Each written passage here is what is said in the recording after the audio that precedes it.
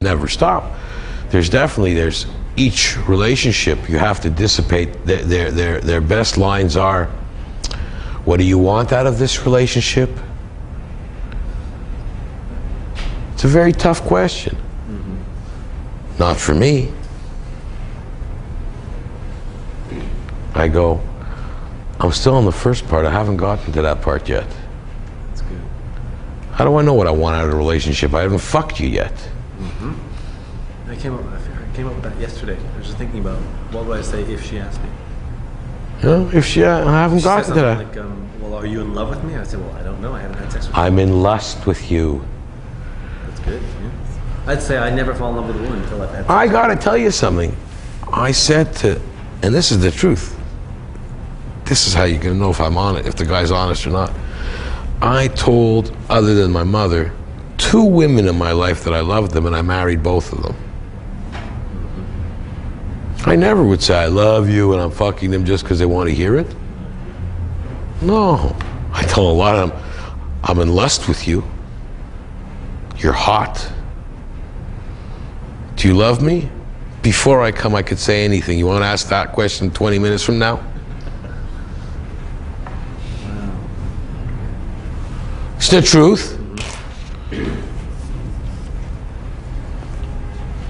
You can't, you have to remember the lies. I'm giving you too much to remember. Tell them the truth. Sure, the less you lie, the more you tell the truth, the less you have to remember. Yeah, that's true. Exactly. You don't have to have a rocket science memory. And you heard me, I don't remember your name, I'm sorry. I never make a date where she's going to be able to say, you were late. Comes to structure, M.O. If I say to her, let's go out Friday night, she says, what time are you going to be by? I tell her, you know what? I would never insult you by being late, so before I leave the house, I'll give you a call that I'm on my way. I'm never late. They love to say you were late. You have a fucking car accident. What the fuck? You were late. You were late. You don't want to be late. No, I'm not going to be late because I'll call you. And not only that, keeps them on their toes. It accomplishes a lot more than the one thing you think it accomplishes.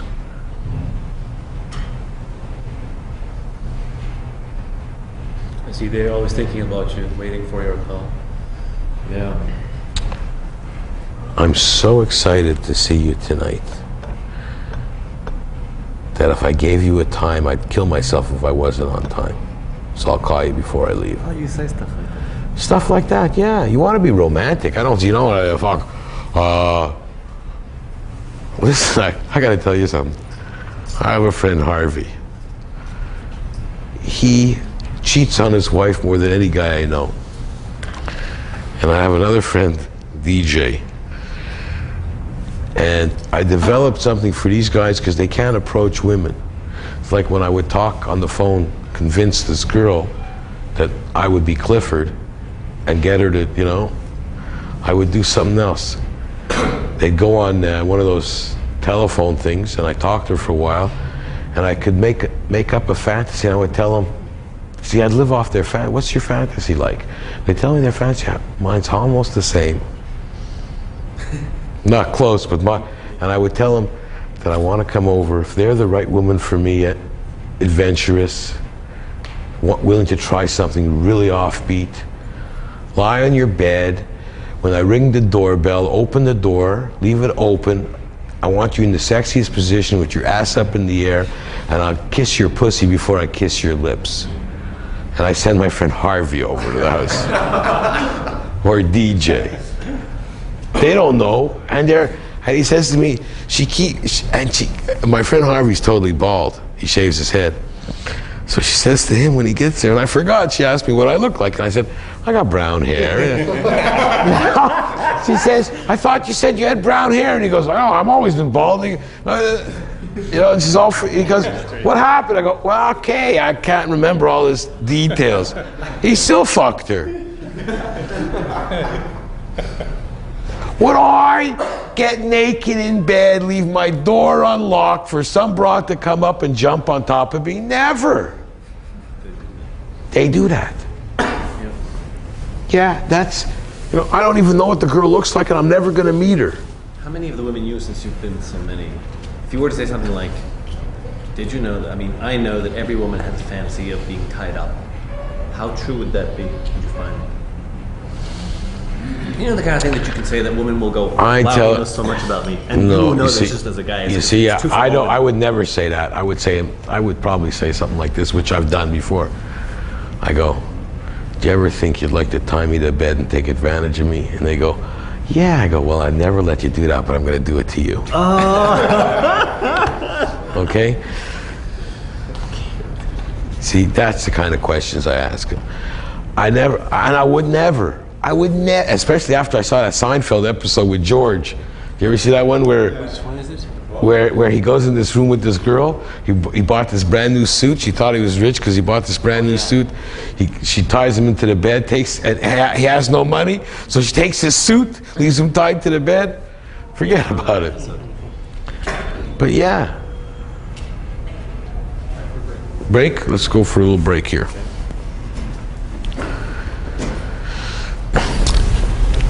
Okay, we'll start with eye contact, as he mentioned first. That's but part of it anyway. eye contact is always very important. You look at them always. You have nothing to fear. You don't want anything from them, unless you do, unless you want to rape them or you want to steal their money. But you look at them right on the face, and you make sure they know where you're looking at. They know. You know? I do stuff like that. And I don't care. If they say, what are you looking at? It's perfect. Because then I know they know what I'm looking at, and I know they know, you know, then I've gotten my confirmation. That's what I really want. And always, it's always good to, after you've looked at them and you're intimidating them with your eyes. Mm-hmm. Don't be afraid to look them square on the face. And as you look at them, smile. It'll bring their smile out. You're leading. You're always in control. Now, to be in control, you have to have control. To have control, you have to be in control. It's very simple. You have to always be on. Don't be afraid. Like, you see, again, if you're afraid to look at them and you're talking to them and you're looking there and you're looking there and you're looking there, they lose that confidence in you. Mm-hmm. They lose that security. They lose that. You know, women have always told me, I feel so safe when I'm with you. Like, if I was in that building in the trade towers, and a woman was with me, she would be no safer with me or without me. But it's her illusion she's building in her mind. And when she asks me about me, now, remember one thing. If you ask me to give a recommendation on you or you or you or you, well, you've got to take a chance. But if I'm giving a recommendation about myself, I'm going to give the best fucking recommendation I can. She says, what kind of guy are you? I go, I'm fantastic. I'm the greatest guy I know.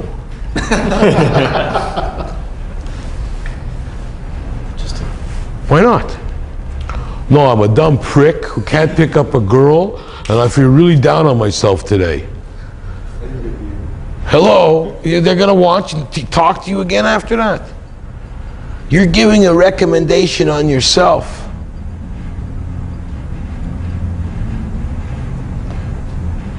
Show confidence. Say, yeah.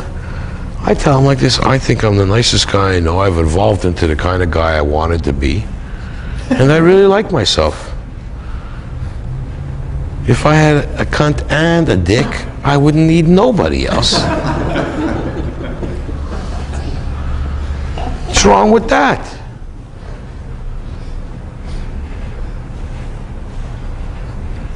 You have to feel good.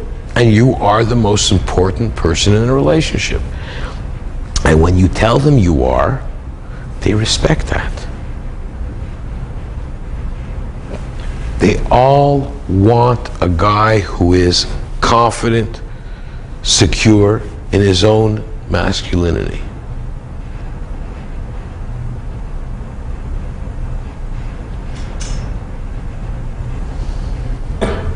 There's nothing I can think of that I can't use to approach a woman.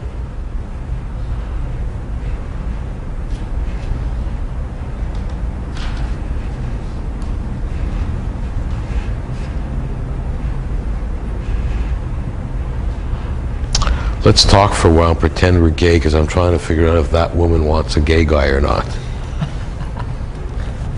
What's the difference what you say to somebody? It's a facade, it's an act. That's what TV's all about, actors. You're doing the best thing. Look at the girl, whatever you think, tell her.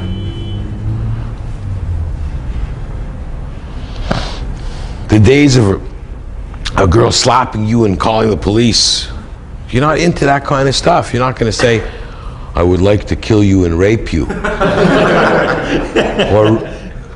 yeah, I'll rape your dead body. Or, well, should I rape you first, then kill you? I can't decide. I'm out tonight, and I don't want anybody to find out how many I've killed. I mean, hell, what are you going out for? What is she going out for? You tend to lose the sight of that, what the relationship's going to be. And I'm not saying that you're not going to find a nice woman in all these women you're trying to pick up. When they ask me if I've had a fantasy, I tell them, yeah, I had this fantasy. I met this woman, I was talking to her in a bar, and to really get to know each other, she suggested we go have sex before we talk it any further. That's a woman I'll probably end up with the rest of my life. And she says to you, let's go. What'd you do?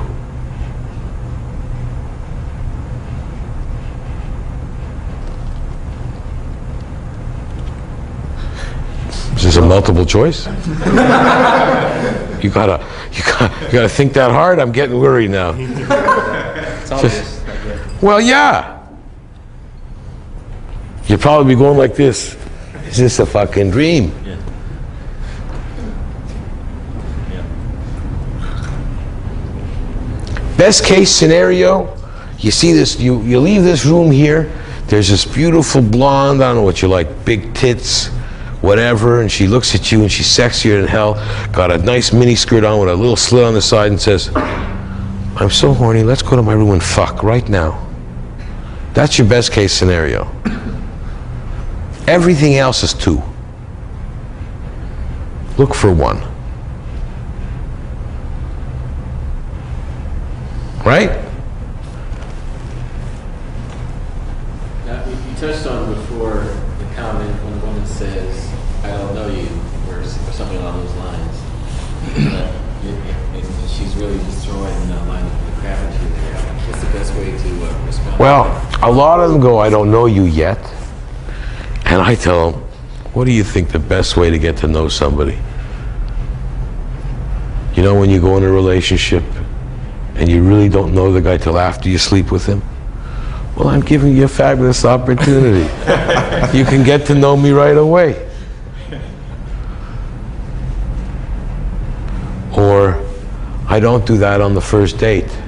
Oh, I'm glad you told me that, because I'm really looking for a spontaneous woman with some gumption.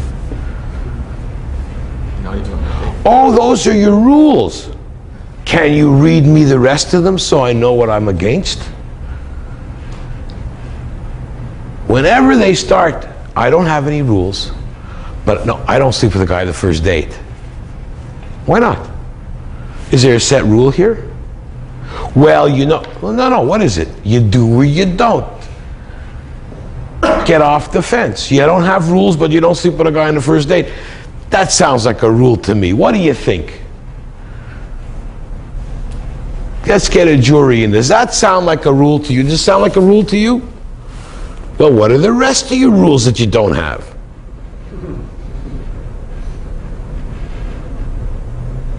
It's like that girl that read me the riot act. Well, I don't like that. because she's in control. But no, I knew that kind of control I could handle. Yeah, exactly. But I knew also that changes. When she wanted to change the relationship, I told her, hey, see? I agreed to you once. You got one. You don't get two. See, if a guy says to you, do you mind if I do that? What would you say? I'd say, why did you do that? Yes. Okay. Okay, I'm sorry. And then I do it again. What would you say if I did it again? Stop it? Yeah, stop it. Why the fuck are you doing that? Okay.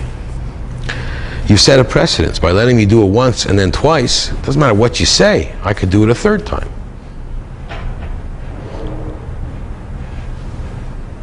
When you set a precedence to anything you do, you're agreeing to it. Idea, if a guy goes to do that, you stop him before you. No, you don't do that. You don't let him do it once.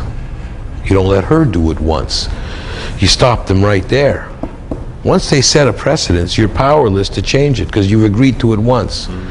By agreeing to it once, you're gonna let them do it twice and three times. I'm sorry, this is just an experiment, okay? You understand? It's the same thing. It's like if you go and you go up to a woman and she says, and you go to touch her and she says, don't touch me. Oh, you don't touch her again. Okay. If she doesn't say anything, you can do it again. Right? Same thing with anything you do. Once she sets a precedence, if she makes a rule and you go in for one of her rules, I don't want a girl that's making all these rules up. You know what? If I say to you, let's go out for dinner, right? And I say, it's on me. And you sit down, and then you decide, oh, you order the most expensive thing on the menu. Oh, you pick at your food and you don't like it. Should I get upset? No. Because you have to know. I decided to take you out for dinner. What you do with that dinner is your problem. You can piss on it for all I care. If I decided to give this to you, it's yours. I don't care. I'm the kind of guy who doesn't care if I buy you a birthday present and you sell it to your friend. I don't give a shit what you did with it. It's your present. There's no strings attached. You give something if you give something from the heart with no strings attached. If I tell you, you can have this, but I need your firstborn, and you take it, then you owe me your firstborn. Or you have this, but you have to sleep with me tonight. Or you have this and you have to do this for me tonight. So the fair thing is for a person to be honest enough and tell you what they expect. I use this example with women. I say, now, what are your rules? What rules do you have for this relationship? And just a second, those are the games they don't play. You see, there's no rules, but they don't tell you what they are, and they have a bucket of them. So you're not dealing with a fair deck of cards here. You think the cards are shuffled. She knows exactly which ones are coming up. How could you play fair? You tell them, hey, before I get into this relationship, I want to know what your rules are. If I don't like those rules, I'll play a different game. When you go to Vegas and you go into a casino, there's tons of different games to play. You play the one you want. The one you don't want, you don't play. You choose. Same thing with a relationship. Yeah, meeting girls. Okay, there's good-looking girls, really great-looking girls. But when you get them in bed, the best-looking girls, you know, I had a girl once, she says to me, do me. Yeah. She was the worst in bed because she lay there like a piece of fucking meat. That's the exact experience I had. The most beautiful woman I ever had. Yeah, so she's so good. So what is it? Like I said, after you make your friends jealous and you know, big deal. What do you want from that? So would you say that of all the women you've met, because you're not the first person experienced with women who said that generally the majority of the super good-looking women that you've been with are not necessarily the best in bed? I will tell you that women that think they're gorgeous are the ones who say, do me. Okay, and they're not. Okay, there are some gorgeous women who you can suggest what you'd like to do with them, and it turns them on, they become fantastic too. Those Look, I went out with a girl. All I wanted, she had such a gorgeous ass. I said, you know what? I usually don't like anal sex that much, but I want to fuck your ass. She says, no, it hurts. I go, it won't the way I do it. So she goes, well, it's going to go real easy, okay? And when you feel any pain, I'll stop right away. So I go behind her. She's starting to feel a little pain. I rammed it into her. And she says, what was that? And I go, I lied. I lied. Once in a while, you gotta lie. Oh, whoops. That's lit. Hell, I never said I was an angel. But that's, you know, that's the worst thing I've done. Okay, like really to abuse them. With the example with the pencil on the shoulder there, if the person was getting tapped, let's say, go too far, how would, if you were that person, how would you recover? Or is there a way to recover? You don't let it get to recovering. That's what I'm saying to you. Stop it right away. Yeah, I know that. He wants to poke me with a pencil. Like, if I'm going to poke him, he should, yeah, stop it. No. Don't poke me. I'm not pokeable. You had an oversight in the beginning. Or... You say to them, you don't make it an oversight. You say, you got through without me realizing. Don't do that again. Okay? You don't. It's not an oversight. Okay? If he's being polite and letting me, just saying, letting me do it the first time because thinks he's being nice. He's not. He's being nice to me. No, he's letting me take advantage of him. He's not being nice. You understand? By going once and then he says, look, I really don't like that. You're not being nice because I've already abused you. You understand? When I go to do it, like when you stop me, okay? Stop. No, I don't want it done. That's it. You should stop. You have to respect. You know, like they say, when a woman says stop, no, it's no. You have to have that ability to brake, the braking power. You got to have four-wheel discs in all situations. You know, I talked to a woman, she was driving me crazy, all kinds of stupid nonsense, where I have no games, but I can't do this the first night, and I got like, I says, you know what, this conversation is over. I walked away. And she, all night she'd come after me. Yep. Why is it over when you say it's over? Because it is. I didn't answer her. Okay. I do what they do. You know, when you say they don't answer you and walk away? Okay. Yeah. I have no respect for her. I don't want to talk to her anymore. It's over. Because when the conversation you have with them is over, most of the time, they insult you. They turn away, they don't answer you. They're not nice. They're not nice about it. Like saying, you're not the kind of guy I really would go after. Maybe there's another girl here that you'd like. You know, being honest. They play games with you. Meet me, I'm here with 10 girls at a restaurant. Come on down. It's not a nice thing to do. Make you go down wherever, who knows how far away he was. Or actually, I know how far away he was. That was a really prick thing to do. Newtown to my place. Yeah, it's a hell of a trek as a joke on somebody. It's like sending a pizza up to somebody's house, you know? And not picking up the phone when I call at 11. You know, not answering the phone. Listen, I don't like to give them my number.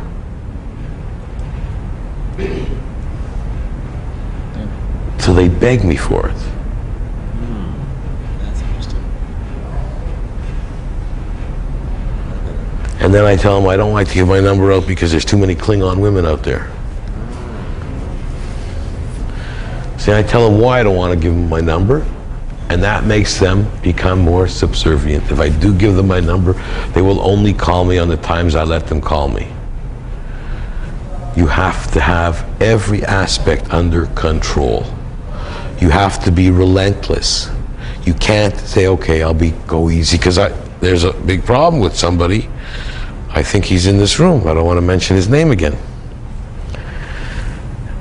And he gives in. He gets subservient with the relationship.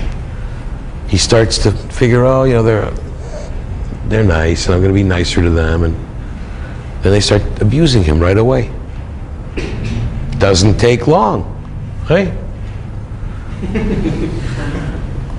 But the idea is we don't want to be abused. You wouldn't do it back. The same way women always say, and you'll get this, I don't want to be taken for granted. If you hear that come out of their mouth, you know that they will take you for granted. As soon as they say to you, I don't want to be taken for granted, they will take you for granted. And depends how hard-assed the woman is. I come up with a very logical comparisons for them. And I tell them, like, well, I'm not going to pick on you anymore. How old are you? 20. It's a little harder at 20, because you'll understand a minute. How old are you? 40. 30, 40, it's a little easier for what I'm going to tell you. You're going to have a tougher time with this situation. But you can work on it too, because even girls from the first day they start dating. And what I usually say to them is like this: look, men and women, when they start out with a slate with, let's say, 500 points in it. They go into 1 or 2 relationships, the boyfriend treats them bad, they lose some points. By the time, I'm going to make an example, by the time you're 40 years old, you've had a couple of good, bad relationships, you've got 6 points left, or you've got minus 12. And here you meet a woman with minus 25. She's been married and divorced, and the guy treated her really badly or abused her. So what happens? They don't have a free slate for you. They got rules and they've got conditions, and you have to follow. You have to pay for all the other guys' crimes ahead of you. So we're not starting on a clean slate, and I don't know if there's a woman that can start on a clean slate. And I was told by a woman once that I wasn't giving her a fair shake because I didn't start on a clean slate. See, I say that. I said, but I don't know any women who can start on a clean slate. And that's the way we should start, to give each other a chance. And then, when she says, well, I don't do this on the first night, I go, see? You didn't clean that slate. Ah, that's good. You have to be smart. You prepare everything. What's the 3 most important things in a relationship? You go honesty, trust, and respect. You ask them that question. When they come back, respect, love, you go, no, you're almost right, or you got one right. Right away, you correct them. You're the teacher, you're leading. You correct them. And I've even gotten honesty, trust, and respect, and I get up and I go, wow, bravo, you're the first one. I might have to sleep with you tonight. Come up with a joke, but that's it. You tell them. You leading, you correct them. They want to feel good with you. They want to feel secure with you. So you remember, going back to basics, men are closer to their mothers and girls are closer to their fathers. Changes at certain ages, but that's it. We're very protective of our daughters. We're brought up by our mothers. It's a bad mix. We're very soft on the inside. We love that motherly love. But a woman was taken care of by her daddy, the strength, her father. See, we have parents, but you have to see who daddy's little girl can do no harm.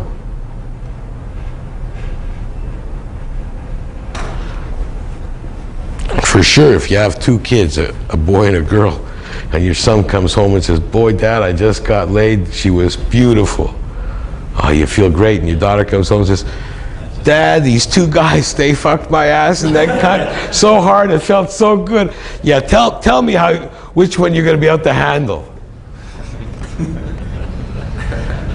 I told my wife I'm so happy I didn't have a daughter.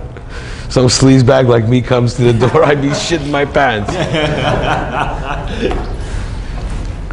But that's the reality of it. That's when you start to realize those things right there. You start to realize what you've got to set yourself your goal.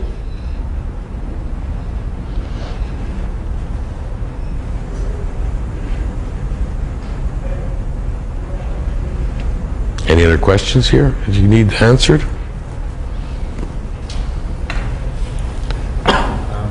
Well, my question is just I want you to, what do you do in case of this scenario that I'm facing maybe every day? Are you listening to the girl again? Is this the first thing that I'm going to have to say to you? You're listening to her? Okay, let's go. I said it first. Let me hear the question now. Okay. It's that is in the metro, for example, when you see the guy, for example, while you change eye contact, well, I want to know how, for example, for you, how you initiate the contact first. You know? Eye contact? No. I have already the eye contact. I want to know. How do you open the door? Well, it depends. Okay. Where did you have? Okay, give me a scenario. Metro. In the metro. Yeah, in the metro. Okay, you're in the metro. You're on a metro car, or are you in the platform? What? No, in the car. In the car? On the platform. The wagon. In the car. Yeah, subway. But on the platform in the car, it's important. Yeah, in the car. Okay, because I have a great line for the platform. Oh yeah? Yeah, I'll give you both of them, but Okay. which one you want first? What? In the car, that's it. That's one. On the track. On the track? No, I would. On the platform, I see an eye contact with a girl. Okay. I would go, don't take your eyes off me. Make sure I don't fall into that train. Okay. Okay? And in the car, if you have the eye contact, it depends. What do you see? What? Okay, let me ask you this question just as, what's your perfect woman? What kind of woman do you like? Big boobs, small boobs, blonde, brown, red? Let's go with big boobs. Okay, you like big boobs. Slim, fat, chunky, what? Slim, big boobs, slim.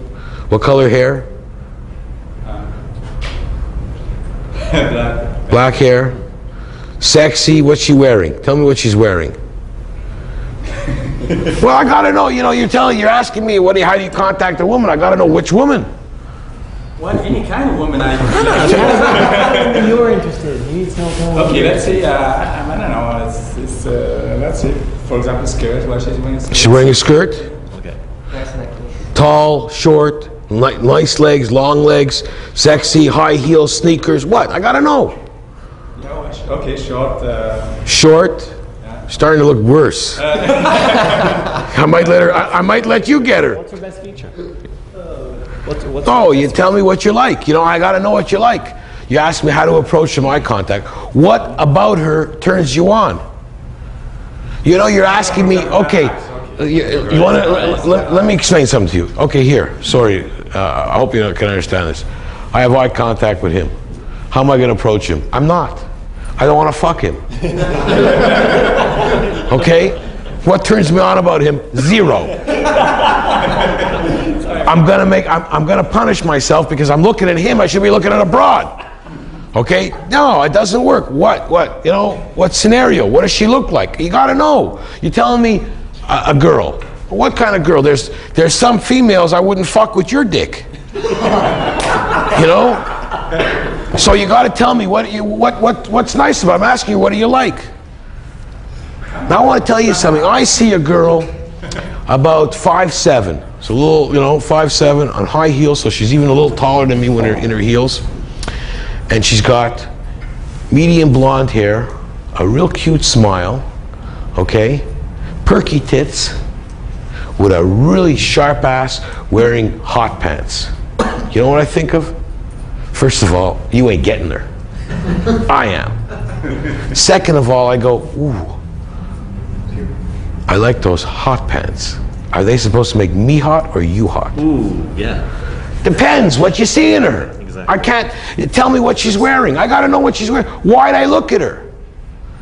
She's a fucking cleaning lady, bag lady. I ain't looking at her. I don't want to approach her. Yeah, exactly. You know, you're asking me questions. A girl. It's, you know what that's like saying?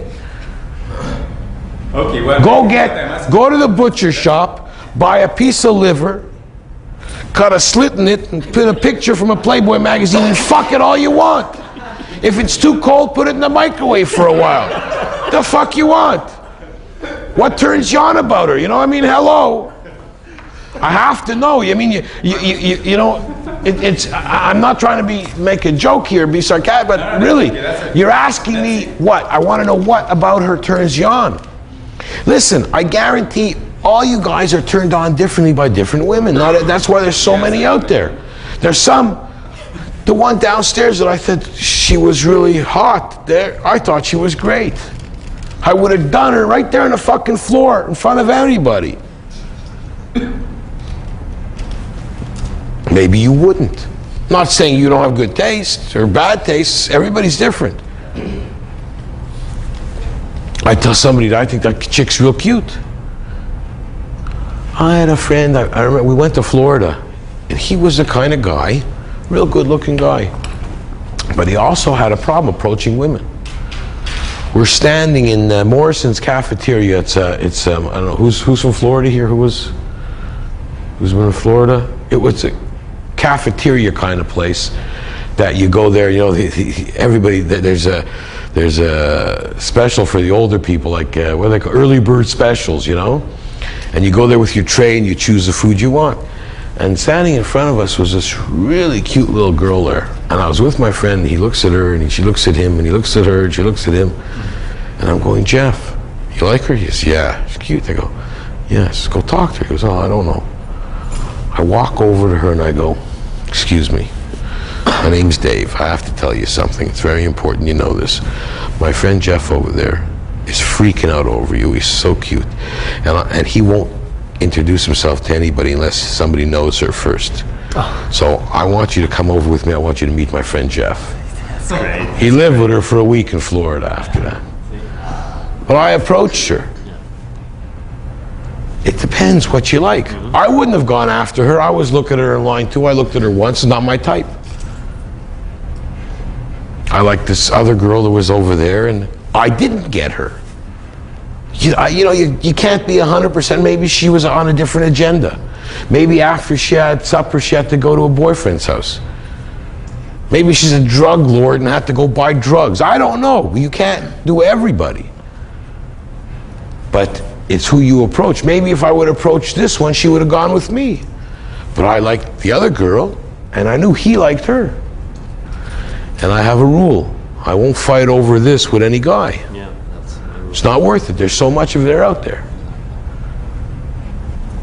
If you want her, go. But you have to know what you like. You're asking me, how do you meet a girl in the metro?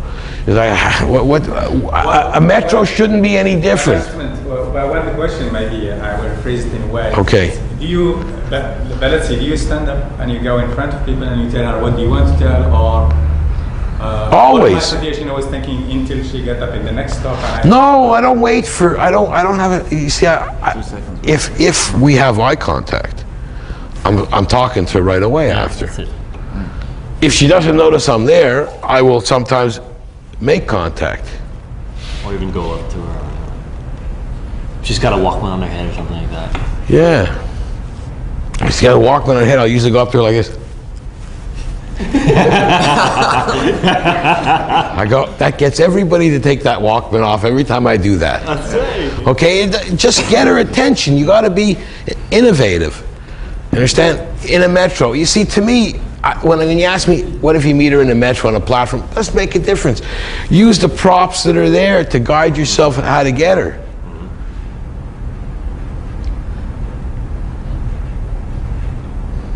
I had an example in the. This is happened last year in the bus. Speaking of public transportation, sitting, you know, the benches at the end, the sideways benches.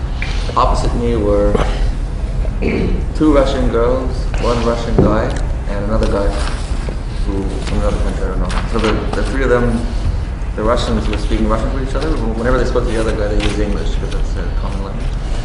And then one of the girls started eye contacting me, so I looked back at her, and at the time I didn't know what I was doing, but I just held it for about 5 seconds. But then in my mind, I thought, this is probably not a good idea. It's rude to just keep staring like that.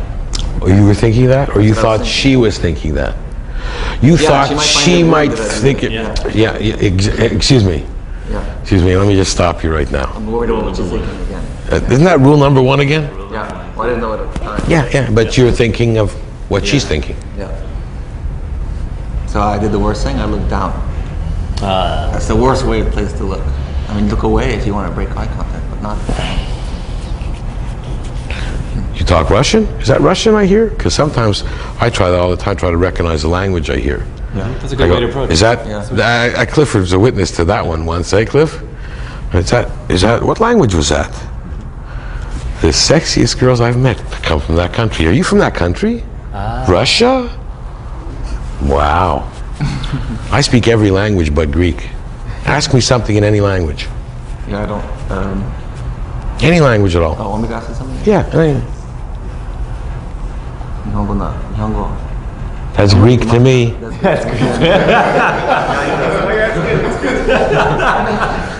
That's great because it gets a laugh. I speak every language, but only half. I don't care what they say or think. I'm driving. Yeah. You keep, every time you come up with a question, you guys, I'm telling you, it comes back to what they're thinking. Yeah. I mean, if I would have come in here at the beginning and said, okay, guys, there's 2 rules to my method, and that's, who gives a fuck what they think? Okay, and you're number 1. You go, what the fuck's he talking about? But although it sounds silly, and I'm not trying to say to talk against women. If I was talking to women right now, I'd say to them, hey, how to deal with men? Who gives a fuck what they think? They only think of one thing. Sex. Isn't that what you tell them? Yeah. What would anybody here tell them different? What are you thinking of? What are they thinking of? You know what the weird thing is? We crawl down this once in our life, and the rest of our life we try to crawl back up. And that's what you tell a woman. If you want a good relationship, the relationship has to work, has to go past things. And you know what I tell them? Sex is, to me, a very, very important and serious part of a relationship. More important than if you like popcorn at the movie theater. What do you think? I couldn't go out with a girl who didn't like popcorn. I love meat. My wife's a vegetarian. The only thing I care about is she has to only like 1 piece of meat in her mouth. And as long as she likes that, I don't give a fuck what she eats. It's her mouth and her body. You know, a lot of guys, I've heard this lots of times. Oh, I went out with so-and-so last night and she ordered the most expensive thing on the menu, or she picked her food. And it's again, you have to live it. What are the rules? What are the conditions? You can tell them and you can ask them. She can say, can you take me out for dinner? Say, I can't take you out for dinner. I have a rule. They only take out girls for dinner after I slept with them. Yeah, that's you've actually said that. Yeah. It costs a lot to take them out and spend money on them and find out. And a lot of you guys are in limited funds. You're not doing your relationship fair if you throw away money and you can't afford it and you have a miserable time. And then you call her up to take her out again. Now you don't know, is it going to cost me more money for nothing? You've gone through those thoughts. Not everybody's rich. And if you're rich and she takes you for an expensive meal and you don't get anything out of it, you feel taken, no. You want to, listen. This is the way it works. I sleep with you, I take you out for dinner. Next time you cook for me. It's the way it works. You don't like that? Okay, cook me up first. then you'll sleep with me, you'll cook for me, then I'll take you out for dinner. I can change it that way.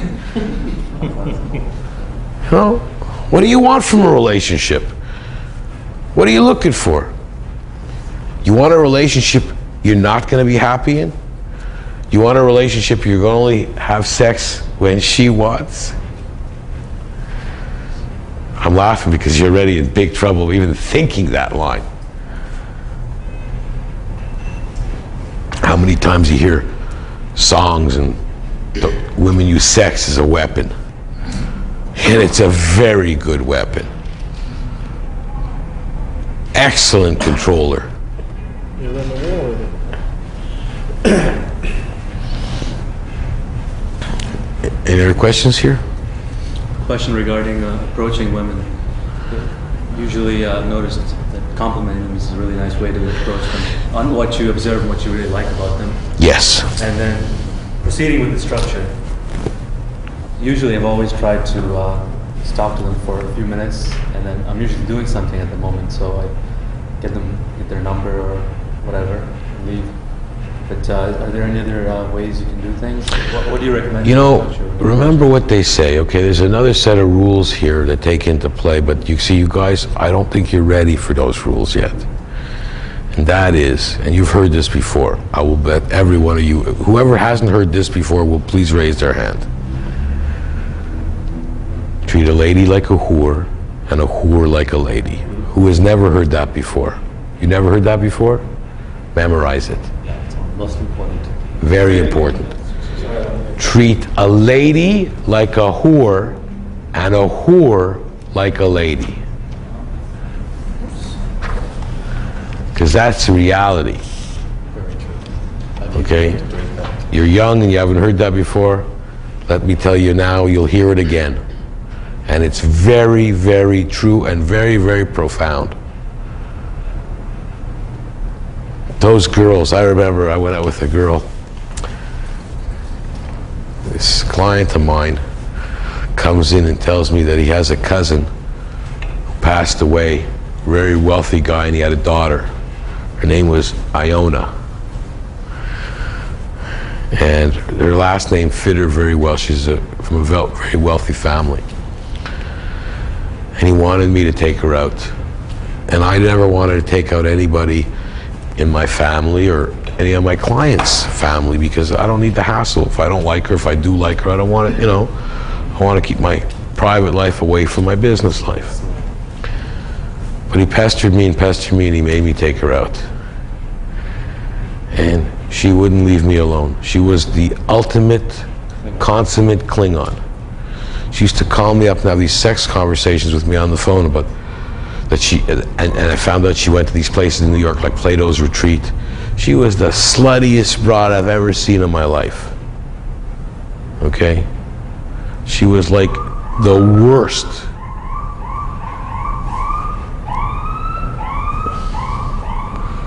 She's the kind of girl you call a porcupine. She had as many pricks on her as she's had in her, she'd look like a porcupine. And she was so bad, so gross. I taped her conversation. I should actually try to find the tape and put it into this thing too, but it was incredible. You wouldn't believe it. And you look at her and you talk to her and you think, oh, this is a real lady. And then I used to pick up dancers, strippers. They were the easiest to pick up. What is your structure for that? Treat them like a lady, not like a stripper. That's very true. It's so simple. Everybody treats them like a whore. They're naked, they're in front of you. The last thing you're going to say, I would say to her, I'd really like to take you out with my 2 kids on a picnic. And those days I never had kids. Right away. Picnic, kids. And I call her up, let's go on the picnic. Where are your kids? Did I say I have kids? I said I would take your kids on a picnic.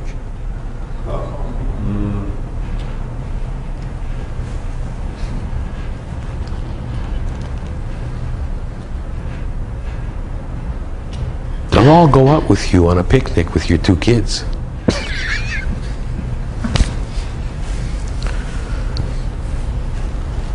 So yeah, I'm guilty of manipulation. How did you figure these things out? Did you just try a lot of different things? Sure, it's easy. You see, again, I didn't care what they think. It's easy to try stuff. Most of it works the first time. Because you got nothing to lose. You guys already think it's gone.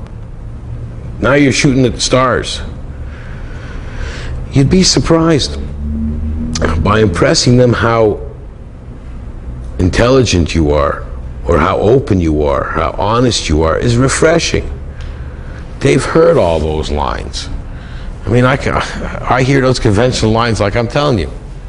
I love to go, when I go out of town, I make sure, I don't drink anymore, so I go into the bar just to sit at the bar, near all the people trying to pick everybody up, and I love hearing those lines. I mean, it's like watching TV. I look at I went to Toronto with my friend, and we stopped by at, we ate at Kelsey's. And there's one in Mississauga there, and we went to ask them where a nice bar was in the area, and told us there's one with a lot of students around. I listened to those lines, bless their hearts. I was like peeing myself laughing. You know, you could see the lines that they come up with, like I've heard them a gazillion times.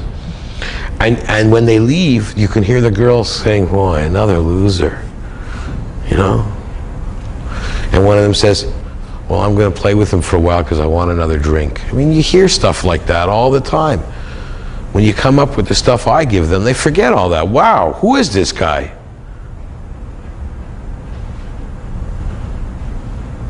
I mean, I never like to tell them what I did for a living till I decide if I'm going to sleep with them. I tell them, you'll only find out about me tomorrow, if after breakfast. And if they push me, what do you do for a living? I tell them, I repair disposable cigarette lighters. I repair disposable cigarette lighters. You'd be surprised how many believe that. But yeah, that's the reality. And what was one of my, ask Clifford, he's heard that line many years ago. I had a girl say to me, I swear to you, I just threw out one yesterday. Shit.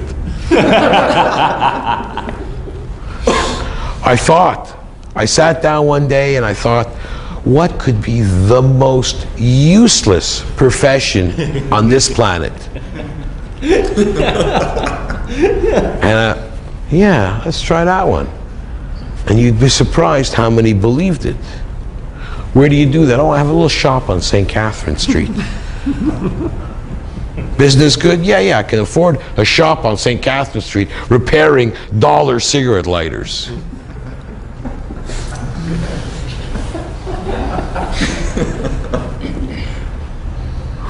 You'd be surprised how many things women tell you guys that you don't really hear everything or you believe. Like, for instance, I don't want to make anybody feel uncomfortable. Like, I'm waiting there with 10 of my gorgeous girlfriends come down right now. I mean, is it not as bad as what I'm doing, or worse? It's a weird thing for her. No, it's even worse because if I tell you to pair disposable cigarette lighters, I'm not asking you to invest in my company. Yeah, exactly. I'm telling you, shut up. I don't want to tell you what I do for a living. Okay? And they're making you go halfway around the city on a wild goose chase. So it all depends what you want. If you keep your relationship honest and straight, you have no problem. If they start playing games with you, play their games back. Ask them, when you ask them a question, they give you an answer with a question, ask them a question. Even if you can't think of one, go, why did you ask me that? That's the best one. If you can't think of a question to ask her back right away, come back with the one that's it's a spare, you know? You keep it in your back pocket.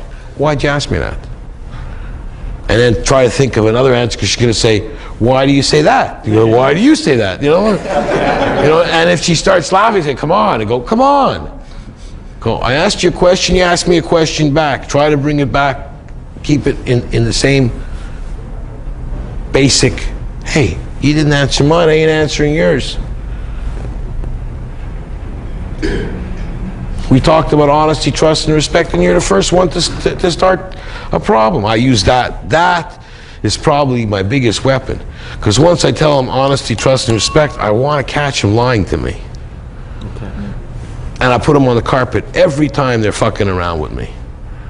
Every time they tell me, I don't play games, but I don't do that on the first date. Next. Okay. You understand? Right. And I tell them. And if I catch them 2-3 times, I usually go over, if it's a bar, I go, give me a piece of paper, bartender. Okay, I just want to put a record here. Debbie and Dave. Okay, 3 for Debbie and 0 for Dave. Okay, let's go, next. Just keep this, and you can keep a count. Because they all expect you to be the liar. It's always the guy that lies to them. It's always the guy that plays games. It's always the guy that's not doing this. It's always the guy that's not doing that. It's usually not. But you see, they start with one thing in their mind that you guys don't have. Well, you guys do have, but don't have. One is that you're feeling guilty before you met them. They don't feel guilty before they met you. So they know already, they have a thing in their, they have an ace in their pocket. You already feel guilty, no problem. I know how to use that against them right away. When they say, all guys lie, well, you go, I don't. You defend it. I don't defend it. I go, you haven't found an honest guy yet. Luckily, I'm here. Or you can quote Chris Rock. You can't skirt the issue and walk through. You got to confront it, stop it right there and then. The same thing with the pencil. Same thing with the poker, whatever. No. I resent that. I'm not dishonest. I can't. Women use that as a weapon, as a line. Because most men have those guilts that they get from their mothers.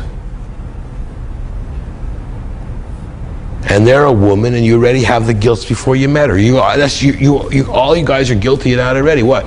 Guilty of what? You should be all electrocuted because you're nice guys? Because you're sensitive?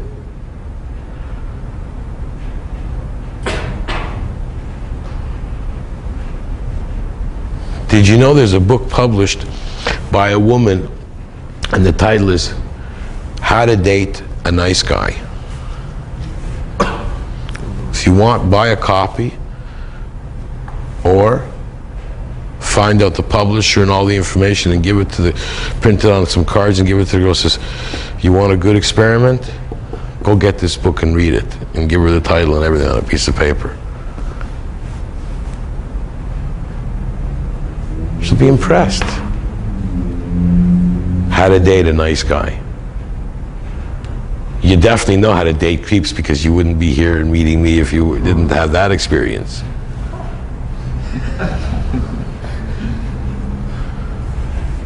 And this is all stuff that they say. I'm throwing it back at them. It's your best weapon.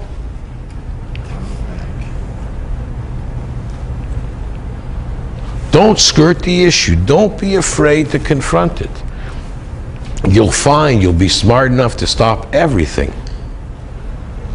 So when you ask them, what is it they Sorry, I do took your on pen. the first date, or what their rules are, the ultimate goal, I'm assuming, this is something I'm making, that it's because at some point you're going to get into the conversation about the points and how we all start off with points, and then we get in a state where our slate is just not clean. Depending now, I have to tell you, depending on how you handle that.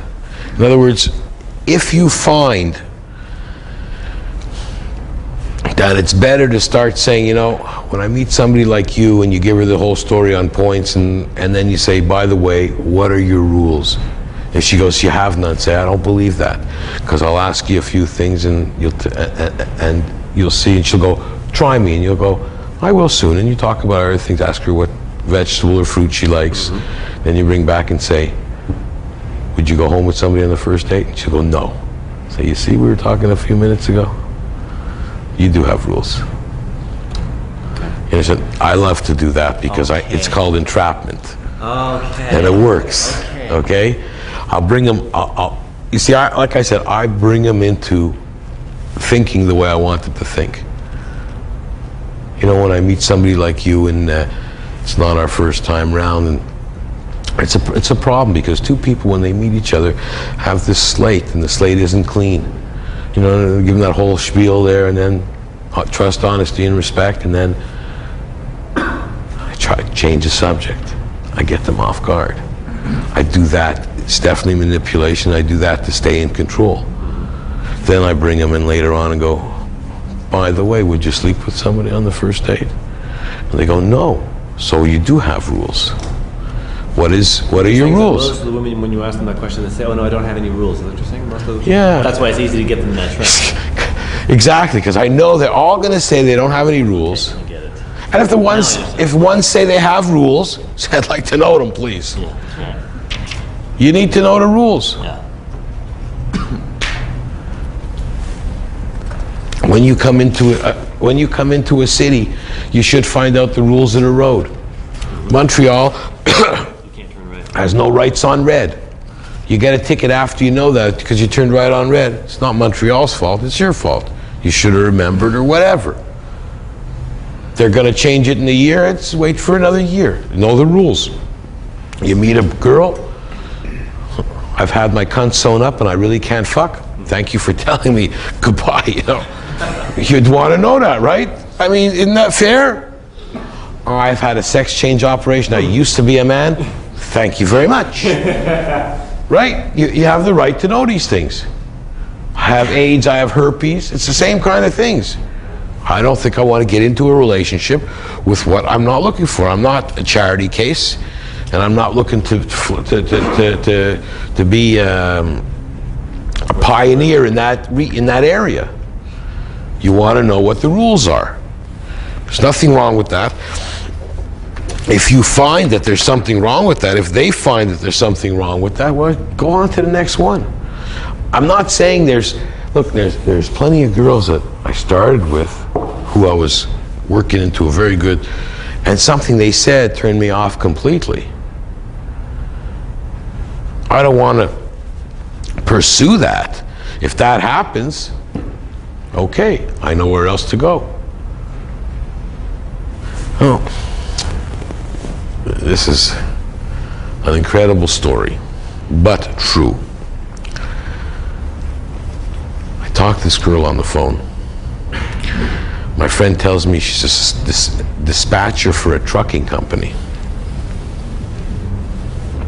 And he was down there at this trucking company. She's really hot looking. So I said, give me your number. That's all I need. Start talking to her on the phone, yada, yada, yada. We get in all kinds of sex conversations. Get in those conversations, she's playing with herself on the phone and having an orgasm. And I go over to her house.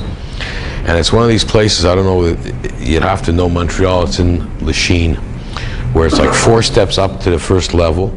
You walk in, there's another step up. And then her balcony in the back is almost ground level, but it's up almost, not a full story. I walk into the apartment. It's dark in there, red, nice curtain. I see the curtains open at like the patio doors or something, where the balcony is. And I hear click. I turn around, she's behind me. She's wearing leather bikini underwear with a mask on, with a fucking cat of nine tails whip. So I look at her and I go, very nice. I approve. I figure, you know, she goes, I'm a dominatrix and I want a submissive. So I said, wrong guy. So she starts to flick the whip at me. So I tell her, don't do that again. So she does it again. I grab the whip and I throw it to the ground. I said, I want to leave. I go to the fucking door, it's locked. Oh boy. Now, I'm not a small guy and I can handle myself pretty well, but I don't want to fucking even get to hurting the woman to get out of her place, because I mean, how many police are going to believe that she wanted to entrap you? I don't want to be there to have that kind of conversation. So I go out to her balcony and I take a jump down, almost break my legs. This is years ago. I take a jump down, run to the front, get in the car, and drive away from there. Now, for sure, I could have fucked her. I don't know what would have happened, but you see, my instinct for survival was, I have so many others. Yeah. This looks like trouble to me. Get the fuck out of there. Yeah, I had the same thing happen yesterday. You know, there's tons of crazies out there. I'm not saying you're not going to encounter crazy women. There's crazy guys. There's crazy everything. I mean, I can't believe they haven't found one woman yet that's killed 30 different guys or kids or something like that. There's got to be as many crazy guys out there. There's got to be women that are doing the same kind of thing. It's harder to find, I guess. But you have to be careful. Every relationship. I was in Dallas. I put that ad in the paper. I got sent things all the time. They sent me, those women sent me pictures. I have to bring that file to Clifford and show them. And I'll never forget, I go into the house in Dallas, and in Dallas, a lot of people like to drink iced tea out of old jars. Hey, you guys seen that before? They're like, they're jar, you know, like preserved jars. Some of them have handles on them. It's a jar. It's, you can, what are they called? Mason jars. So I get to her house. She tells me she lives with her son who's on disability. I go in a room and meet him. He's in one of these hospital beds, all laid up. So I sit down in the living room. She's making me supper. She takes out these tray tables, puts this jar in front of me like this, and I look at it. It looks like I'm the 7th person to use it before they clean it. I'm going, gross. On the tray table, it has never been wiped down from the time they ate on it the last time. And she must have sent me a picture that she took 20 years earlier. Oh, no. So I tell her, I think I'd like to go home. And she's there, and in Dallas, these women have guns everywhere. Everybody's got guns, you know? So I tell her, I want to get out of there. I go to the door, it's fucking locked. Oh, with one of those I tried tried chasing all around the house. It's key locked, and the door's got 2 thin panes of glass in it with that Ripley glass. You know, you can't get through it. Fuck. I told her, I says, listen, I want out. I ended up throwing a big chair through her living room window, the front window, and running out of the house. I cut my leg up and my arm up on the glass shards, and I took off. There's crazy people out there. You don't know what you come in contact with. I was afraid to drink, and she kept begging me to take a drink, and I said, for sure I ain't touching anything in this place, you know. Maybe that guy in bed wasn't her son. Hello, you know, you gotta be careful. And I'm not the kind of guy that most people will mess with, you know, but they try anyway. You gotta be careful with stuff like that. So, yeah, you gotta be discreet, you gotta take it easy. You don't know what you're dealing with. When you said, like, you mentioned before, dominatrix. I've played stuff like that with a bunch of people. We had like a orgy kind of thing, and we took turns doing that, you know, and yeah, it's fun. All that stuff's fun. But it all depends the circumstances. These are people you knew. There's a certain trust already. Yeah. It was funny, I usually come out on top of the dominatrix, which was kind of like it's out of the ordinary. I mean, there's some that call themselves snitches. They do both, but these were like supposed to be hardcore doms. Just could not because of my body image, whatever. They just backed down immediately when they saw me and immediately became submissive. So that was the interesting thing, more so than all the other stuff that was going on. Just watching how I could affect their. There's a friend that I have that Clifford introduced me to many years ago. And this guy got into the situation where he only wanted to go into masochism, you know, domination and submissive and all this kind of thing. And one day I went with him. We were having a party. And he starts slapping around this girl. Her ass got so red, and I could understand that that's in the game. And then he started slapping her face and started punching her in the face. And I stopped him. I said, "Stop! Let me leave. Let me out of here." Okay? I mean, I've seen things. You can give a guy a punch and you can paralyze him for life. You can give 1,000 punches and not even scratch the guy. Play is play, and sometimes things get out of hand from the best intentions. You got only your own ass to protect. Don't go there if you don't want to take a chance and deal with it later on. You know, like they say, if you can't do the time, don't do the crime. You have to know what you want, and don't go to situation. If you're adventurous, you want to try different things, okay, but remember, Understand the risks. understand the risk. That's also in a lot of advanced stuff. You guys are getting laid all the time and you start meeting girls like that, we have a different kind of session for you. It's called survival. Okay, going back to, let's see. Have we answered everybody's questions, or anybody's got a question they need answered? Yeah, could you elaborate on this entrapment thing? That was probably pretty powerful.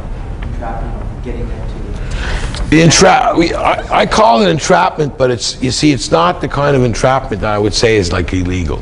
No, It's usually getting them to admit to what they lie about the most fiercely. do you do that throughout the relationship? I'm relentless. When I read them my riot act and I give them my rules, that's my Bible. When I tell them honesty, trust, and respect, the minute they're out of line once, they know about it. And I also tell them, I give you enough rope to hang yourself, I give you 3 strikes. Don't look for 4. It don't exist. I tell them that. Why not? I won't be there for the 4th time they try to pull something on me. What for? The 4th time I usually tell them is the first time for another girl.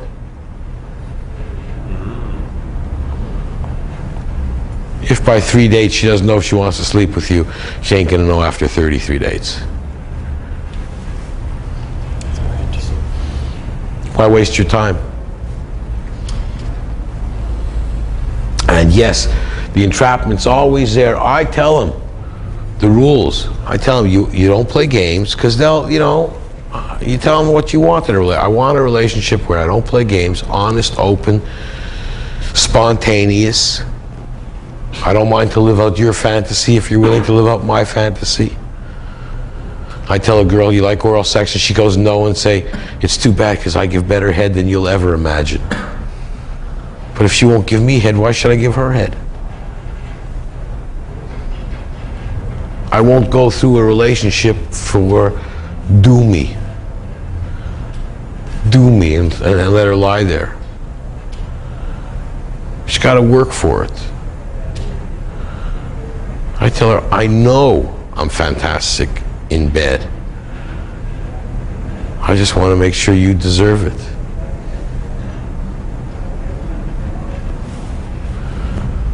And I guarantee any one of you guys are alone with a good-looking broad, and if I tell you it doesn't matter how many times you blow your load, just keep going.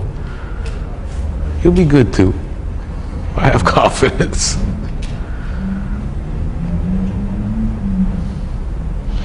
And it's with a woman, remember, the facade and the fantasy that she's living when she meets you and feeling about you. If she feels these things about you, the secure, the comfortable, the respectful of you, she'll build up a fantasy in her own mind and she'll have an orgasm.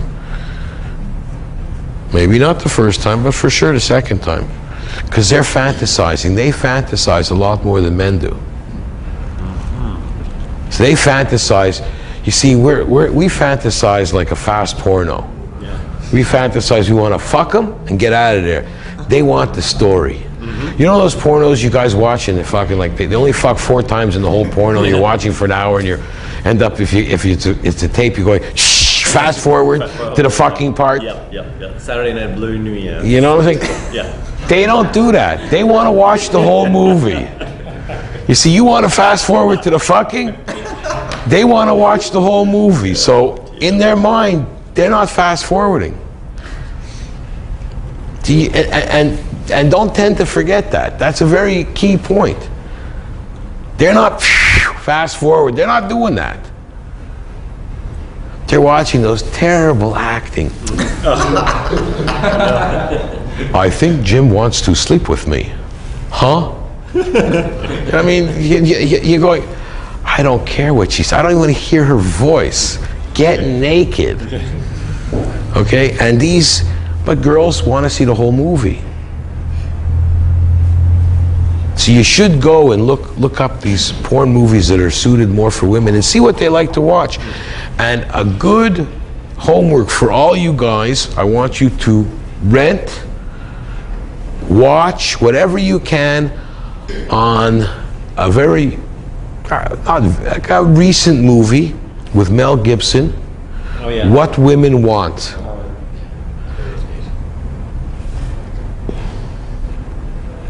That'll teach you a lot on the differences. It's a good movie because during watching that movie, I called Clifford, watch this part, you dumb fuck. Watch this part, you dumb fuck. You understand? I kept calling him. Make him watch that whole movie, you know? You guys all need to watch that movie. It's very important. It'll give you a rough idea on what you're doing. Not wrong, but what you're doing and what you're not realizing. It gives you, there's a couple of other movies like that. Don Juan DeMarco is a good one. Marlon Brando, Johnny Depp. I've seen parts of that. I haven't seen the whole movie, but this movie with Mel Gibson, I liked it. Yeah. How about Swingers? I haven't seen it, so I don't know. There's a lot, but this one is particularly good, by the way. Like I'd say, it's a good example for you young guys, okay? 20 years old, I'm not trying to put you down because you're young. You're at the stage of your life. When I was 20, so I was already fucking for a while, but when I was 20, I was like a bloodhound. Pussy, pussy, pussy, pussy, pussy, pussy, pussy. I couldn't, that's all I thought about. I couldn't think of anything else. I didn't think about food, pussy. That's all I thought about. I finished work. Work was so I could have enough money to go after pussy. Sleep was so I could be not tired tomorrow to go after pussy. That's all my life revolved around was pussy. And 20 years old, it's so nice, you know, like I used to drive downtown, 20 years old, pick up a broad, bring her back to my parents' house, fuck her either in the backyard with my parents sleeping on their lawn furniture, my father's car, because he used to have those big convertibles, okay? Or do her at her parents' house. That's all I was thinking, where can I fuck her? I had a close friend, he now lives in Ontario also. His name was Grant, and there was these motels on Saint Jacques. They were like, you know, fucking motels. You go there, you pay a few bucks, and you get a room. And he'd go there and use the name David. And I'd go there and use the name Grant. Not knowing, I just figured I gotta use his name. So one day we're both there together, and he says to me, I'm standing beside, and he goes, Grant, and he goes, how'd you know my name? He goes, no, you're Grant. And I go, how'd you know? What's going on? We're camping. And he goes, David. And I go, yeah. He goes, no, it's him. And we found out we were using each other's names. So,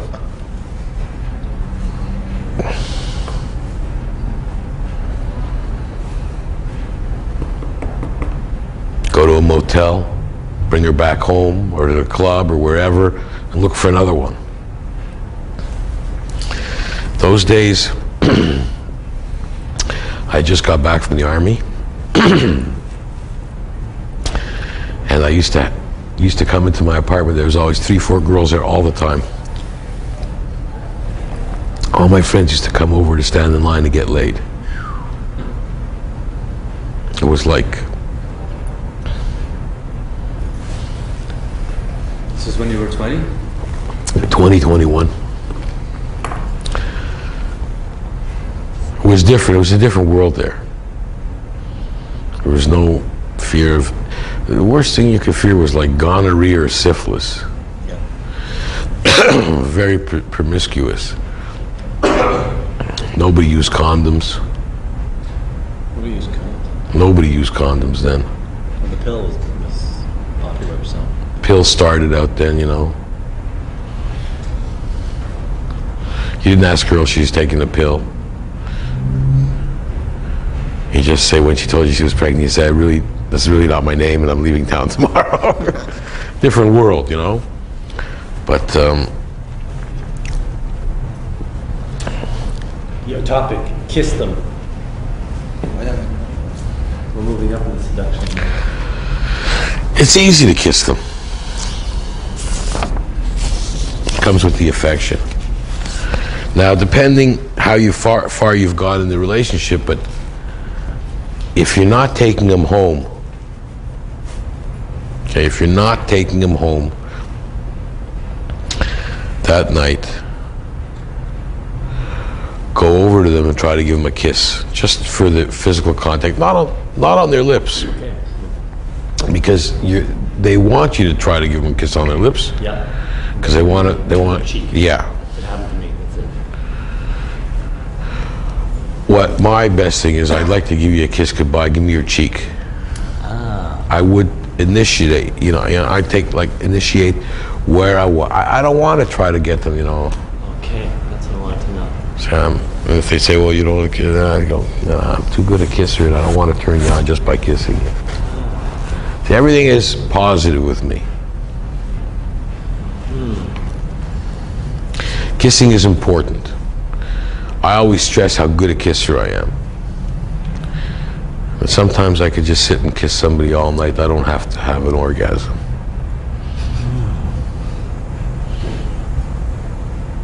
If you really put me to the test, I think that's almost a lie. That's a damn good line, you know. I could kiss all night, yeah. But do you,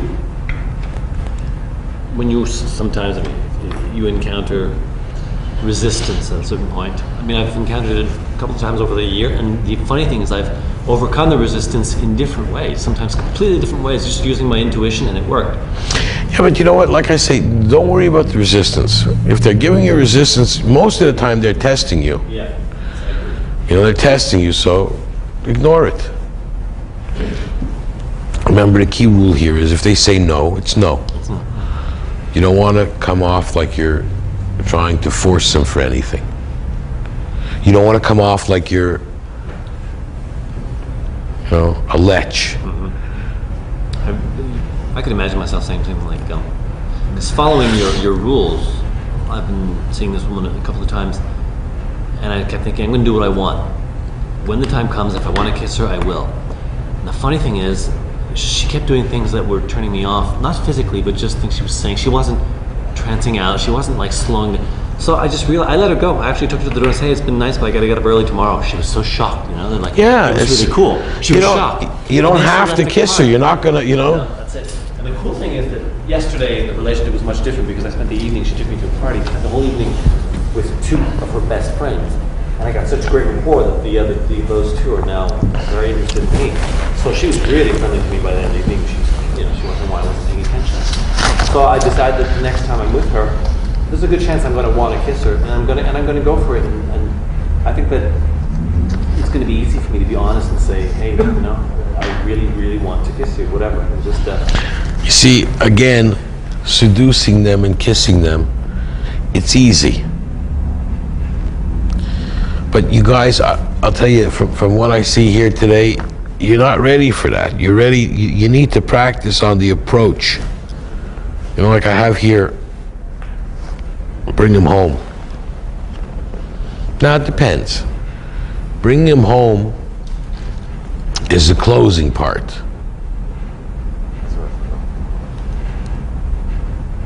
Now, if I give you all this advice and you take it all, you might not be able to go through the whole thing in one motion, one night. And you didn't fail by doing that. You have to hone your skills. Whatever you got to do, you got to practice and try. Because once you start getting successful, as the couple of the fellows here have gotten successful, you're one, Ryan's one, you start to feel a little more confident. You start to not think as hard at what are they thinking. It frees you to concentrate on other things. If you think you're going to tell them, oh, you're good looking, I'd like to fuck you, come home with me right now, it's a tough call. You need to start. That's why I say, do a little homework, rent that movie, watch that and take a look. When you decide to start going out, start really wanting to practice, jerk off before you go out. Yeah.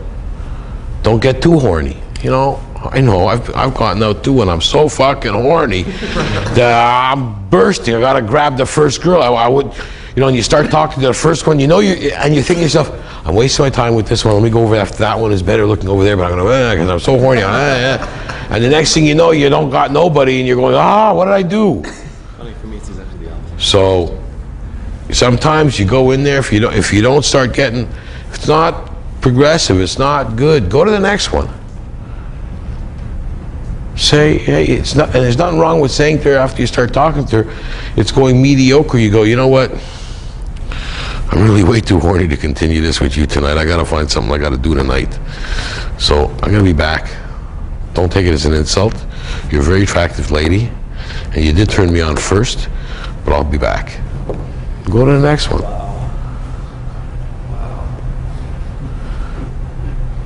Go to the next. Just that staying power, that control that she thinks you have. It's going to impress her. You can't get every single one. You can, okay? But how much time do you have? Do you want to, you're here in Montreal, you're not here for a month, you're here for a day or two, or a night, or one night, or 3 nights, or 4 nights. You want to get laid at least the second night you're in town. You're going to start talking to a girl, she's going to give you a whole cock, you're going to say, well, call me tomorrow. Fuck, I'm leaving day after tomorrow. What am I wasting my time with her for? Go to the next one. Not saying that you wouldn't have got her, but you don't flog a dead horse. If you see you can go further, go to the next one. You were my first choice. But I have to tell you, I'm in a strange city and I need to be close to somebody tonight. I need to feel the warmth from another human being. Goodbye. If she calls you back, you're doing well. If she doesn't, you didn't lose anything. You're not wasting your time. Sometimes you spend some time with a girl and it wasted all that time. You buy her a bunch of drinks, wasted all that time.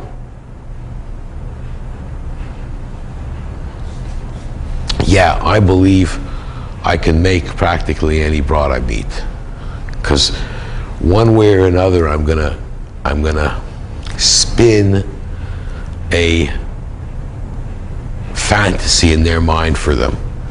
They'll start to believe the illusions that I make out to.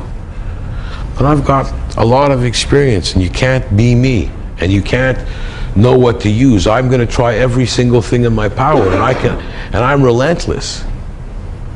You guys have to get over a couple of things that I've gotten over a long time ago, so don't try to copy me exactly. I'd rather you get a sure thing than chase after that fish that you're not going to get. It's like we talked about fishing. You don't go fishing in an area where there's not a lot of fish. Okay, it might be cheating to go to an area, you guy drop his hook and you pick up a fish right away. You might be better off doing that. It might not be as exciting.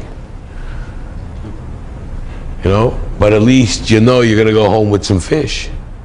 It's like those big fishing trips they do for when people go salmon fishing. You know, it's great fishing trips, but they guarantee you a salmon. If you don't get one on your line because there's so many around, they'll give you one to take home when you're spending $1 gazillion fishing trip. Well, this is the same kind of thing. you're not going to go and say to the guy, where are there no fish in the lake? I'm going there to fish. Or I want 2 lone fish. Or where's there a lot of fish, you go fishing there. And if the first fish gives you a lot of trouble, go for the next one. When you pick it up and it's too small, unhook it and go for another one. You don't want young ones, eh? You want to be woken up just after you finish fucking and she's in your hotel room and the police say, eh, she's 16, you're under arrest. You don't want to know that kind of shit. So you don't want that.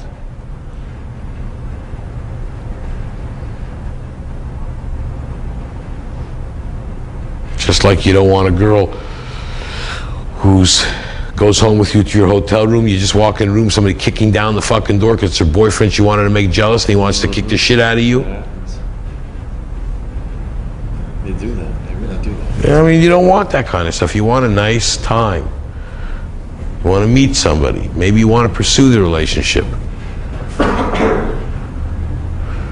The funny thing is, I think a guy sleeping with a girl the first night that he met her can have more respect for her if she's the best fuck he's ever had. He'll want to sleep with her again. It won't be a one-night stand. You say that to him. Absolutely. Because they still have this ridiculous impression that, no, we only respect a woman if she holds out for 4 or 5 dates. They're still stuck with that.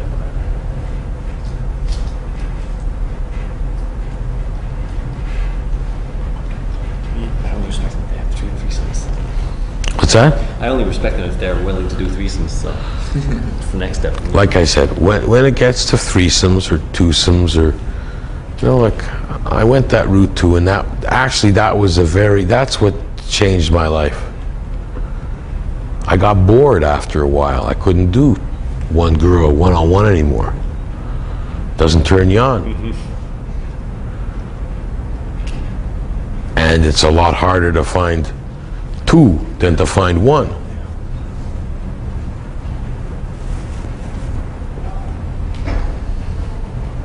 When you're talking to, if you're talking to 2 at once, do you ever play them off each other? No. Like, You don't know. You don't know how friendly they are. Yeah, okay, that's a good point. You don't know their relationship, and a lot of guys try that. They hope to go home with one of them, so they're playing the 2 of them. I find I end up going with none. Or, okay. I like to, you know. No, I read a posting where a guy play them off each other, but the goal was to get a threesome. And according to him, it worked.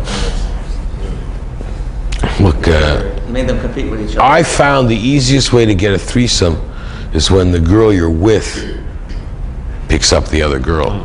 That's what most guys say. That's the best, and it's faster and easier. You don't have to do so much work, too. Because women, if they're interested in another woman, they both know about it very fast.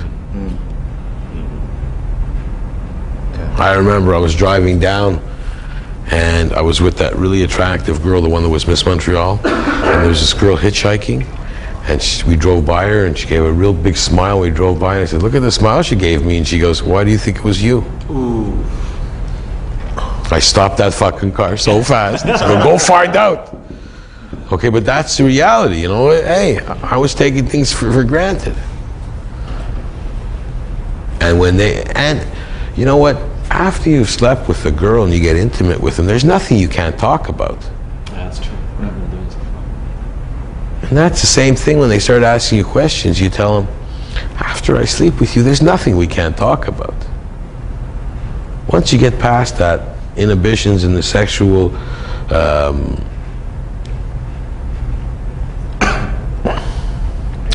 anxiety. Good, thank you. Who said that? Wonderful. I love that kid. Exactly. Once you get over that anxiety, it's smooth sailing. You can talk to them like he likes to tell him, hey, you got to do threesomes. Okay. Maybe they're humoring him, but they're not throwing him out. No. You understand? So let him humor him.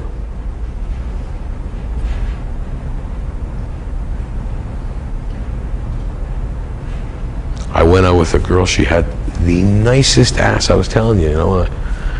She says, no guy's ever gonna do it in my ass. And I think that's what turned me on, to be honest with you. When she said to me, no guy's gonna put it in my ass, that's all I thought about. That's it. She ruined me. That's all I thought about. Day and night. And I did, what do I try? I'll try that one. And I tried. I was relentless. I couldn't. That's it. Don't do that to me. Don't say those things. It all depends what turns you on, and when it turns you on, and at what stage it turns you on.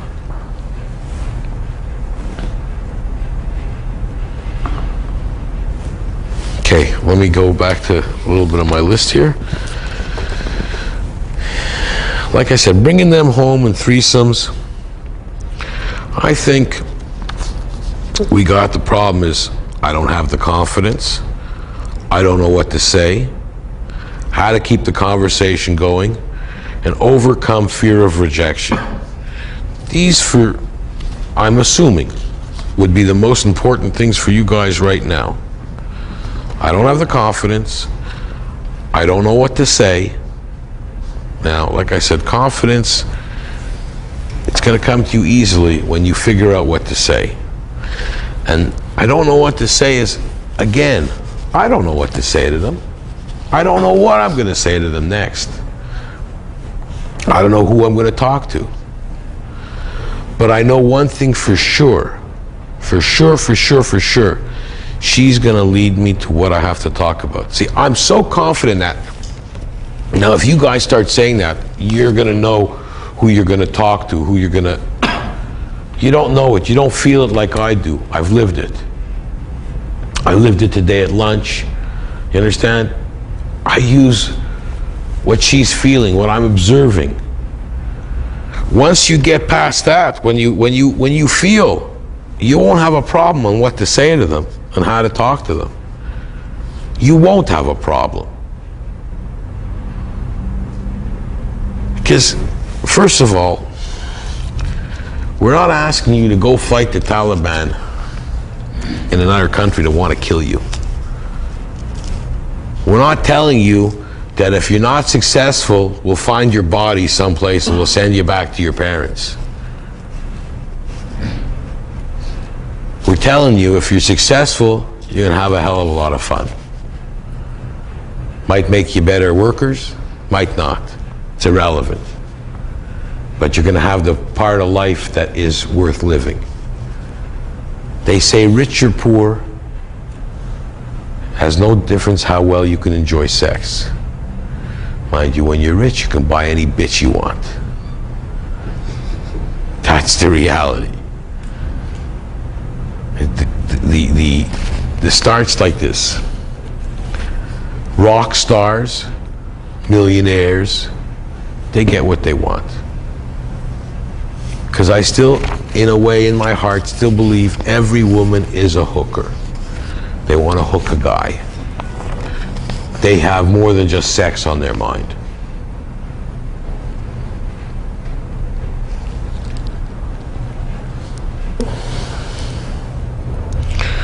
How to keep a conversation going? Honesty. Honesty doesn't mean you have to tell them everything. You have to, you know, you're a spy and you got to tell them all the secrets of the country and get hung after. No. Honesty means if there's something you don't feel comfortable telling them, say there's something I don't feel comfortable telling you. By doing that, you'll find they get a respect for you. Because no guy is doing that. And you know by the questions they ask you, you know what they want to hear for the answer. You're not children. You're not 5 years old. You've all been there before, even the 20-year-old guys. The girl asks them questions, they know what they're leading on to. Do you only want me for sex? Yeah. No, oh no. Oh, no. That's the last thing I was thinking about. The absolute last. First, I wanted to know if you want to be Madame Curie and discover penicillin all over again. then I want to know if you want to be the one that carried the flag in the States. What's her name that sewed the flag? Betty Ross. Okay. And then, if you're really good, I'll let you be Joan of Arc and we'll burn the bitch. The fuck is wrong with you guys? You know what I mean? Reality's there. The conversation, say what, be outrageous. Tell me like you more. Cocky and funny. I want to tell you something. I once had a secretary working for me. She was huge. Huge. I couldn't give her a lift home. She could never have gotten in my car. Oh my God. My secretary went away for a while. I hired a temp. She was a very good secretary, but she was huge. My dad came over to my office and I said, come, we'll go for lunch. So she had ordered an extra large pizza and put it on her desk, an extra large. So my dad thought I had ordered lunch in, so he went to get a slice and she yelled at him, it's mine. She ate a whole extra large pizza by herself at lunch. So at night, I said to my dad, I said, maybe I'll take the small truck home tonight. I'll give her a lift, because I could only get her in the Suburban. I couldn't get her in my car. So I go to her and I say, can I offer you a lift home? The last thing I would have thought in my life that she has a boyfriend. She says, no, my boyfriend's coming to get me. You have a boyfriend? And yeah, she had a good-looking boyfriend.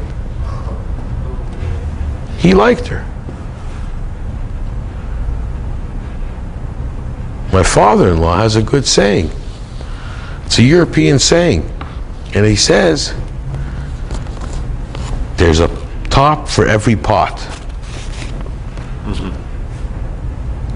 What he liked, this guy I didn't like.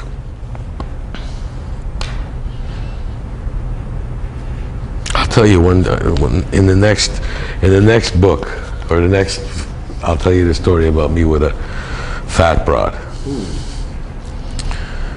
It's a whole, I tried everything. Are we? What's that? Keep going, keep going. I just moved the table. Okay.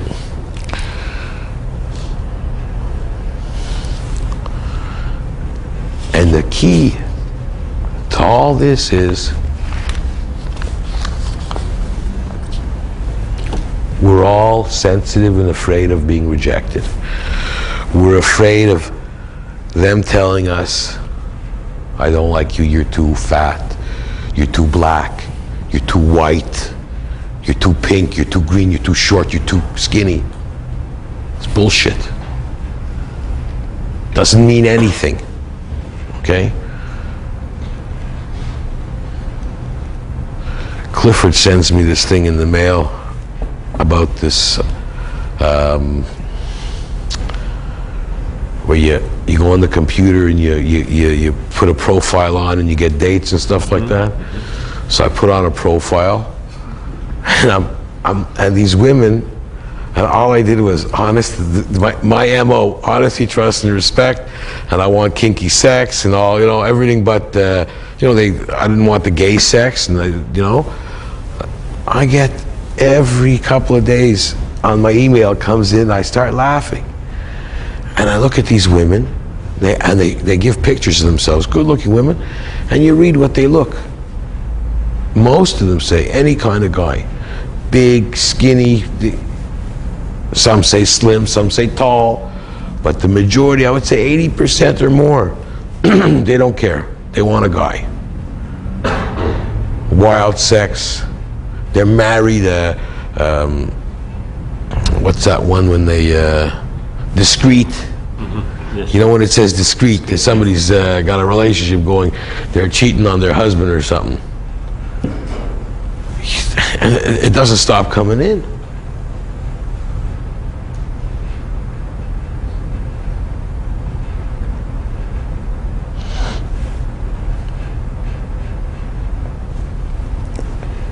Women are very horny out there.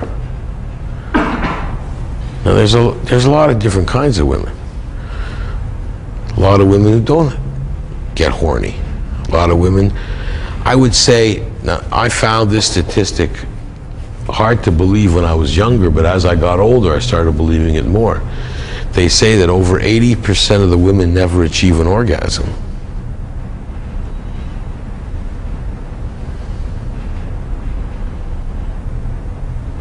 And that a lot of women fake it just to make the guy feel good. I can live with that.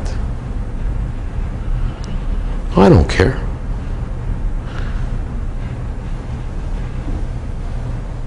I can't control them. If you think you're going to be Mr. Stud, the best guy in the world, you're living an illusion. You might make one woman feel fantastic and the other woman don't even turn her on.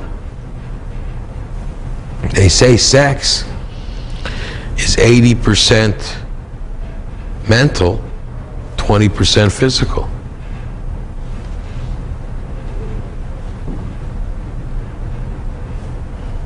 It's our own fantasies. They say with the woman, it's 90% mental and 10% physical.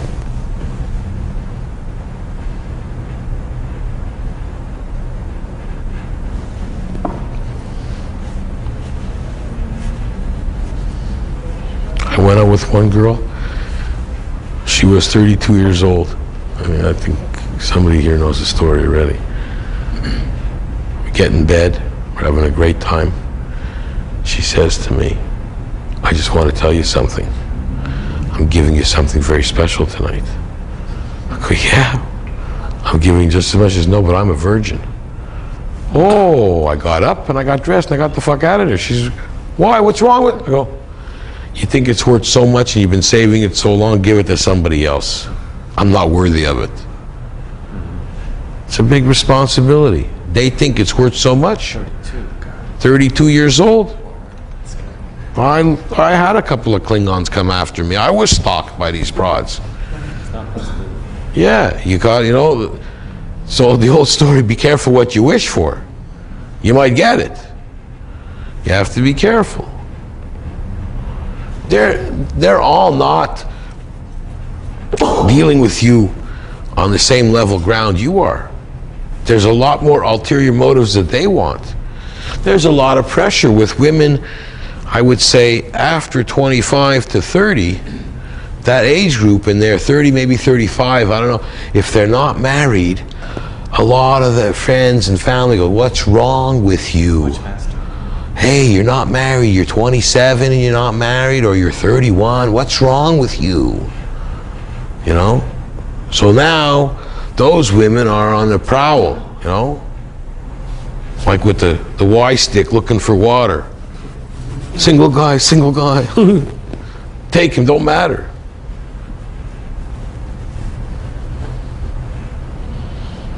And I could do an experiment in here, you'd probably all like it. Get a medium broad in here and she'd grab each one of your dicks, and I'd like to see the guy who didn't get a hard on. Just proves one thing. Guys are pigs. You think dirty for a second, you'll get a hard on.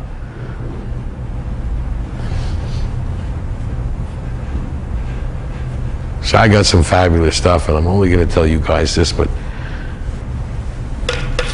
you name your penis. Girls all name their breasts. Yeah. I know I had the best name for my penis. I named him Better.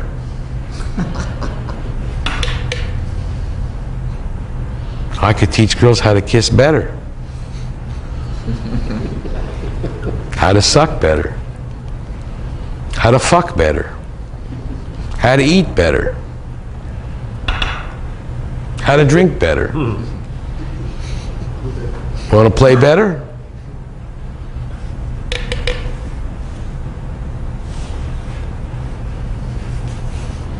It's the illusion you give out.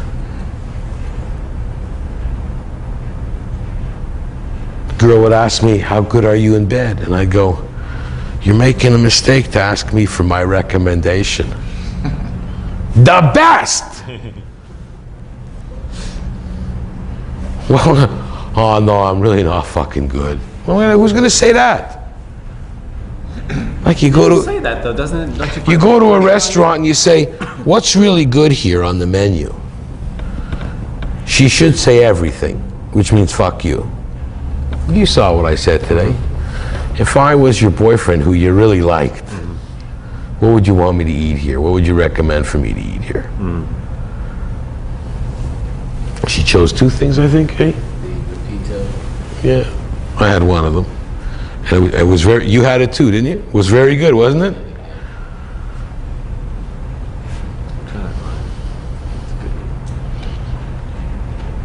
What's good here? What would you say? You work in a restaurant, everything. Nah, shit, here goes right across the street, it's really good over there. Who's gonna say that? But people walk in all the time, well, what's good here? You're not gonna get the real answer. Say something. You said.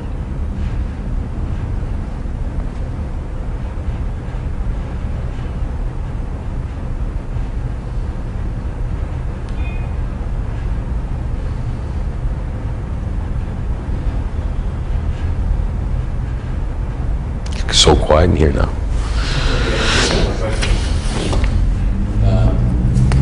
The old "I have a boyfriend" line. Listen, I'll ask you a question.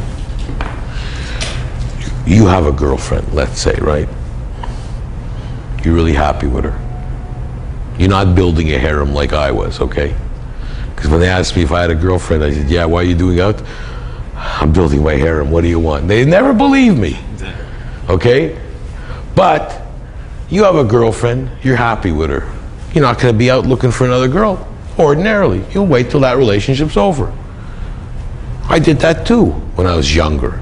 You'd have one girl, you'd spend a lot of time with her. Between school or just starting to work, you don't have that much time to start hunting pussy as your main hobby. So, if she's out, she's telling you she has a boyfriend, say, fine, I got an ex-girlfriend to do some too. What do you, who the fuck cares? And is it true? Are you sure it's true? Are you sure it's true? Is that not a line that if you were a girl and you didn't want to be bothered by this guy, or you wanted to see if this guy would be persistent, or you wanted to have... Most of the time I think it's fake, but occasionally they'll say, gee, you're really great, but I'm seeing this guy, so... I can answer you very easily. I don't want to insult you, because if I insult you, it's like you've been here all day and you didn't listen to anything I told you. I'm only going to tell you this.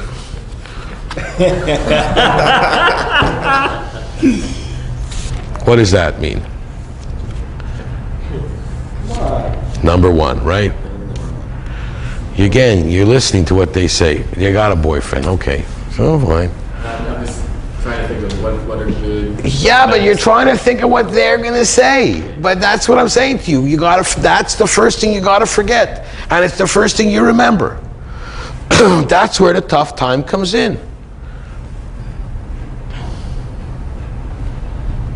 I'm giving you the answer that I would, that Clifford doesn't have the luxury of getting. He might usually tell, shut up, number one, fuck off. Okay, you, I'm giving the answer because, you know, I'm giving you a break here. It all comes back, like I said at the beginning, it all comes back to number one. Don't listen to what they say. You know, every time you're having problems, what happens? You're listening to what they're saying. If you listen to what they say, you're going to have problems. You got to go. I didn't give you 10 rules. See, sometimes I think if I make up 10 rules, it'll be easier. Well, I only forgot one rule. You got 2 rules, and you're forgetting 1 rule. Hey, give me a break here. If you were in school, and these guys know, if you were in university, what would your professor tell you? Yo, you guys are in deep shit. You can only get 50%, no matter how hard you try. So you suggest that he ignores the whole thing about the boyfriend and... You are going to answer like Clifford in a minute. You've heard it enough times too. Something and not responding to something else. No, I'm answering the same thing he's asking. You see, you're making, he's listening to what they're saying. Who cares? They say they have a boyfriend. Who gives a shit? Why are they out in the bar if they're in a bar having a boyfriend? If they're in the street and you start talking to the girl and she says, oh, I'm sorry, I got a boyfriend. Okay, she got a, go by. It depends where. I'm not saying, no, she's lying to you. I'm saying it depends the situation. I understood, as you said, if you're in a club or you're in that kind of situation, she says, oh, I have a boyfriend. Are they telling the truth? I don't know if they're telling the truth. I don't want to give them the benefit of the doubt because they shouldn't be there if they have a boyfriend. Right?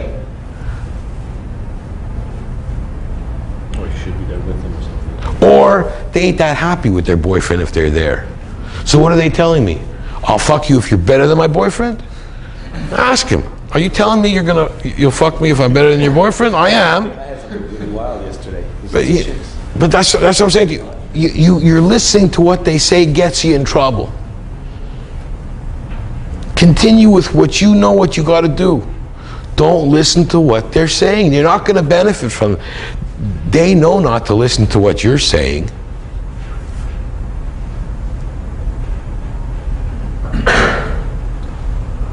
Let her make that choice.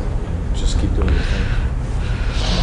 If you could get their number, okay, and then say you're running a survey, you want to know, and you'd ask her 20 questions. You write down the 20 questions. The next day when you speak to her again, ask her what you answered for all those 20 questions. She won't get one right because she didn't care what you said. You think they listen to what you say? I'm the only one who listens to what you say. I'm telling you, don't say it. They don't care what you say. They're brought up and trained like that.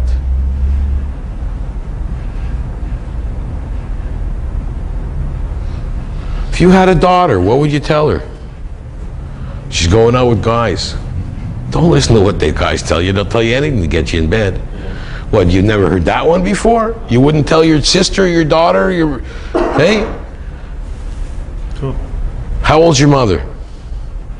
Still alive?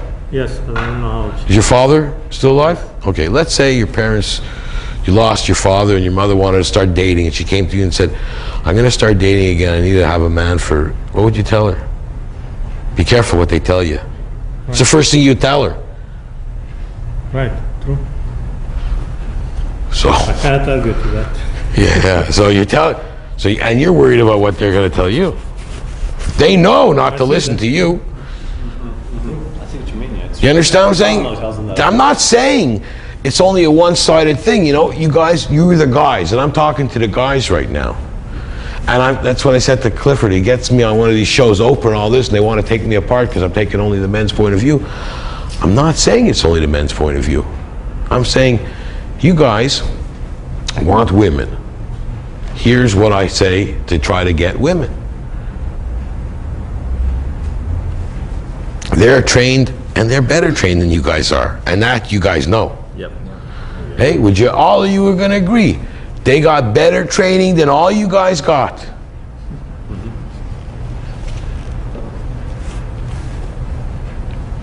They can manipulate and get what they want easily.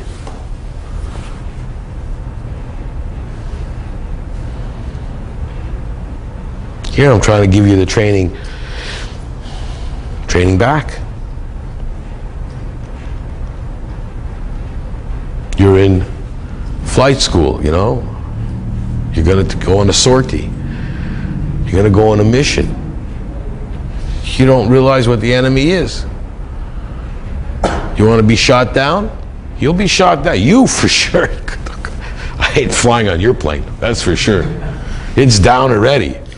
You won't get off the ground. You're ready. Oh, a plane's coming. Wait a second. I'm not flying yet. Don't shoot. You're already dead before you even start. You're trying to think about, well, the ones I don't like me, and the ones I like don't like me, and I don't know what to do. I think we make it so overly complicated. Yeah, that's what I'm trying to say to you. Yesterday I had a great success because I decided I had a lot of information. I went through a couple of things I was going to try. Then I might start to overload my brain, and I said, okay, that's enough. That's way too much. I'm just going to keep it simple. And then the evening went very well, just because I kept it very, very simple. It's not complicated. That's why I said, I give you 2 rules. You can't listen to what they're saying. Go with what your agenda is. You're not going to have a problem. You're presuming, because you're listening to what they're saying. What if she says she's got a boyfriend? So just ignore it and just keep talking. Depends the mood you're in. I might tell her, you know, I didn't tell you, but he told me to come pick you up. I think you're finished with him. The fuck? You know, Or boyfriends. depends. If they'd hit me with that line, they'd get hit with lines back. I don't, you know, gonna play stupid games. I can play stupid games. Yeah, that's kind of what I was What's his name, your boyfriend? Oh, yeah, that was him who talked to me. That's right. But he told me you don't like to get eaten. And maybe he hasn't done it right. I would put her off right away, like, okay? Take the initiative. Well, you know, how can she win with me? I'll tell you, she ain't gonna win with me. I don't care what she says. Like I said, if you know what? It's like you play dodgeball. You know, you're there. Tennis, you're waiting for the ball, or you're waiting for the ball. You're waiting for the ball like that, you're gonna get punked in the head. When you're looking at the ball, you're ready for it. Chunk, boom, missed you. Same thing, I got a boyfriend. Hey, that's too bad. Are you cheating on him, or you just want to cheat on him? You know what? Oh, I wouldn't cheat on a boyfriend. Well, you started already. I've had sex with you. No, I haven't. Oh, not in my mind. Look the way you're dressed. You know, there's 1,000 ways for me to dissipate it. Like I say, I hope for their sake they don't come up with those kind of lines on me. They usually don't. So I don't get that kind of stuff when I talk to women, as you saw at lunch. If she could have said to me, I'm married, I have a husband, I have a boyfriend. It's easy stop.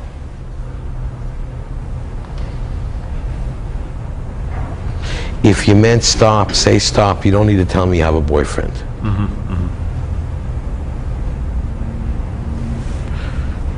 Again, you don't want to play those games. You come back to the basics. You come back to what you say your MO is. Stick to it. It's not hard. Stick to it. You like to have structure? I don't play games. You have a boyfriend, so why are you talking to me? So you're the typical kind of girl that says she doesn't play games, and you're playing games. Bye-bye. She's gonna feel like an idiot. That's very, because it's hell unexpected for her. Honesty, trust, and respect. How honest could she be if she's got a boyfriend? When did she tell you she had a boyfriend? At the beginning? Okay. Does that mean stop? Because if it really means stop, you just could have said stop to me. I respect people. Different impression. If she's with a friend, her friend's going to listen to that and say, well, you know, I like this guy already.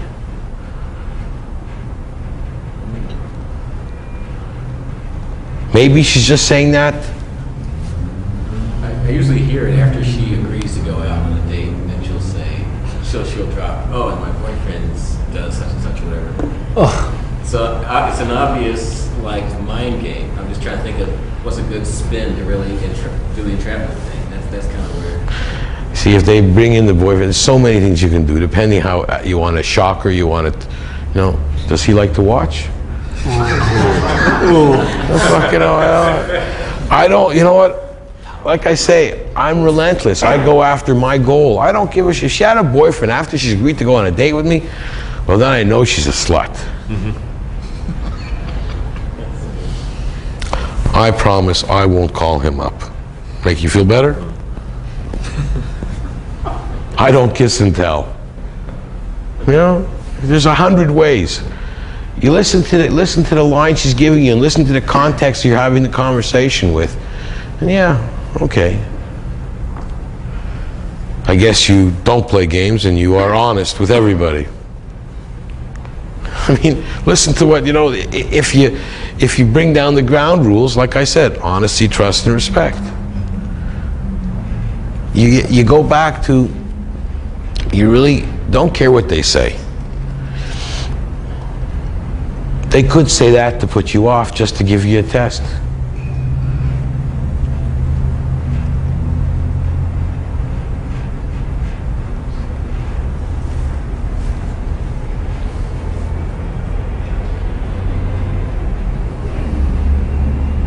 See, a lot of times when I used to tell them, I want to see my kids, I had a lot of toys in the old days. I had motorcycles and sports cars and, boat and stuff like that. So sometimes I take them to my garage and show them my cars, and these are my kids.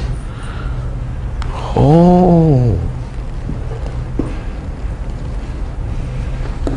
Take them for a drive. Come, I want to introduce you to my kids. That's what I would do.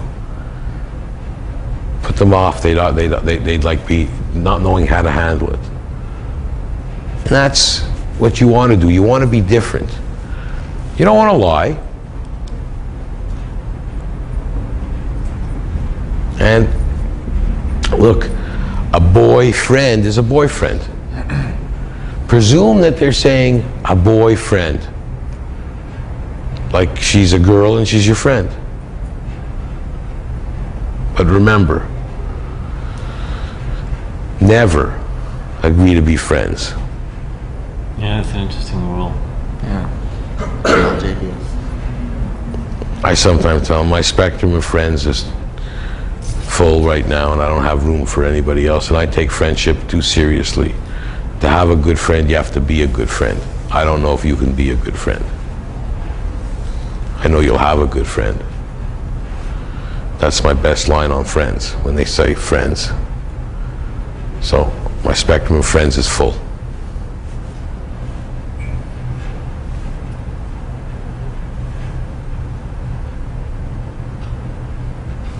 They can't be your friend. Someone mentioned something about flaking at the beginning. About what? Flaking. Well, yeah, I did. You did that. About Flaking. Not returning phone calls, not showing up at the date. dump it. You know what? If they're doing that to you, they're being disrespectful. You don't want that. And you, like I said, it's the same thing with the poking of the pencil. Yeah. They do it once, they'll do it twice. Yep, absolutely. You know, it's an interesting statistic that you hear a lot. Women that have been abused by men end up going back for more and more and more. All the time. Okay? And it's never once. It's never once that they're abused. It's a pattern. It's you set a precedence.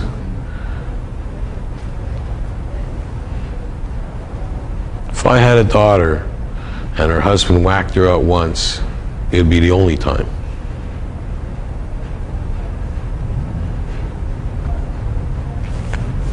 If she goes back, she's going to go back once, twice, 3 times, 4 times. She'll keep going back. There'll be no stopping it.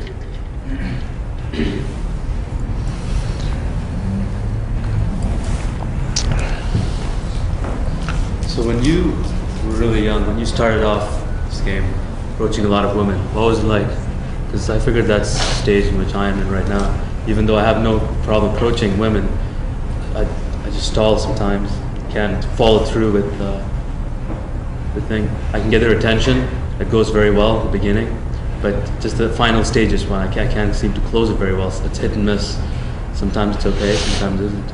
You just think I need more practice, do it more often. See, I don't know what kind of particular problems you're having and why are you having these problems. You should be able to.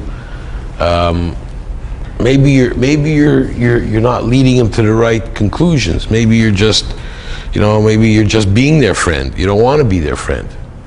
Maybe you're, like how many dates you go out with them. You got to set a set of rules. You got to you want parameters.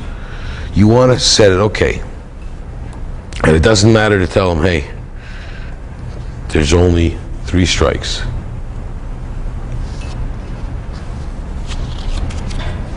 If you don't go with them, you don't sleep with them the first and second date, it's over.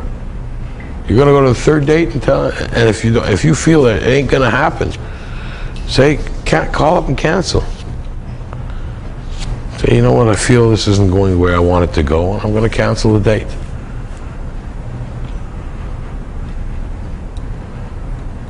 What about just the pickup aspect? What's that? What about just approaching and picking up? Approaching him and... Like, what is the best way to close it? So I've been thinking about different structures to use. Yeah, you see, you have to understand that the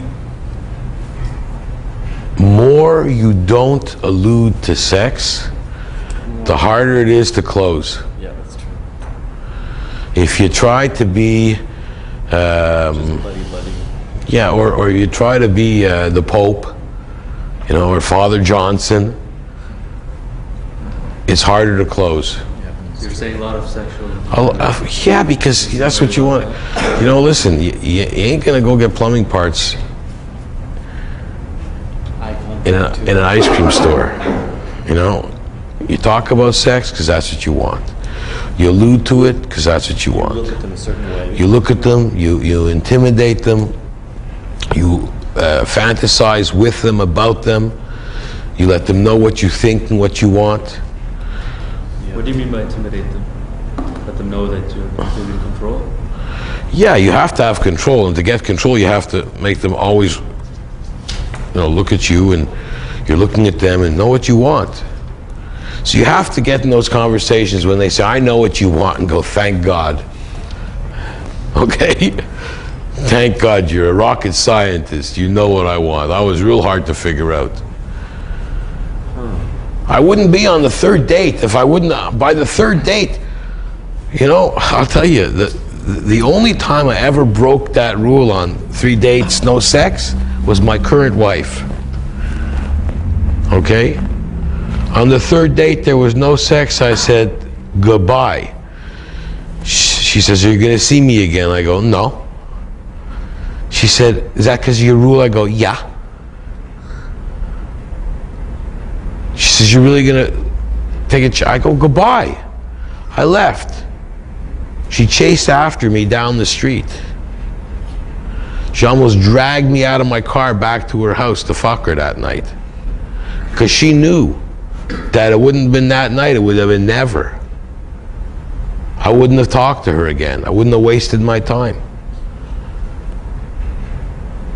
And I definitely believe, as happy as I am with her and my family, that there would have been another one just as good or just the same or whatever, because I created what I want. Yeah, that's a fantastic mindset. You got to give yourself the parameters. You said you want the parameters. You're not going to talk about fishing and Mount Kilimanjaro and what the weather's like if you want to fuck this broad. She's getting dressed up. You're losing the whole context of everything. She's getting dressed up to make herself as sexy and good looking as possible. What is that? She wants to discuss the world events with you. That's a good point. So on that topic, Yeah, you tell them, you know, you look fantastic. You turn me on. That's why I say when you look at them, if she turned you on, that you approached her, tell her why. What's in your mind? When I'm saying what you're thinking about is not, should I talk about sex or shouldn't I talk about sex? No, you shouldn't think about that. That's not what you're thinking about. When you saw her, it's like when he says, approach a woman. What do you look, what is she? You know, maybe I'm going to need some models the next time around. I'm going to get them to say, what are you turned on about? What turns you on with this girl or that girl? If you see what turns you on, yeah, go after it and tell her. Listen, I want to tell you something.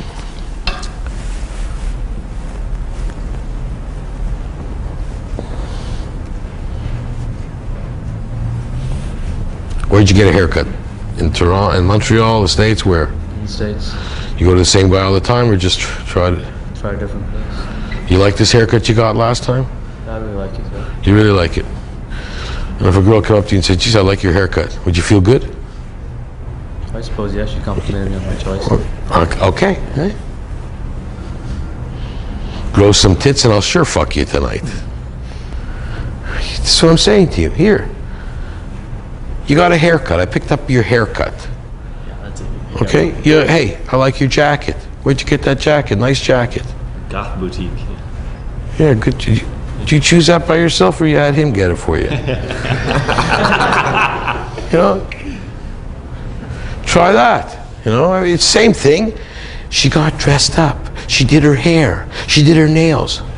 I like that nail polish. You must be something special because I don't think there'd be a girl on this planet who'd wear that nail polish. Positive or not, you try to give her a positive reinforcement. She's gutsy. She's good looking. Do you have to wear a bra or your boobs are like that all the time? Wow, that's very bold. That's very bold. If they're perky with their nipples going up like this, that's the question I'm asking. Can I hang my jacket on one while I play with the other one? Have you actually ever asked that? Yeah, what's the difference? What are they going to do? They're going to think you're a pervert? Hello, I am. That's great. That's what I tell them. I don't deny anything. I never deny anything they ask me. They say, they accuse me of anything. Are you a pervert? Yes. You heard me say that before. I don't change my MO.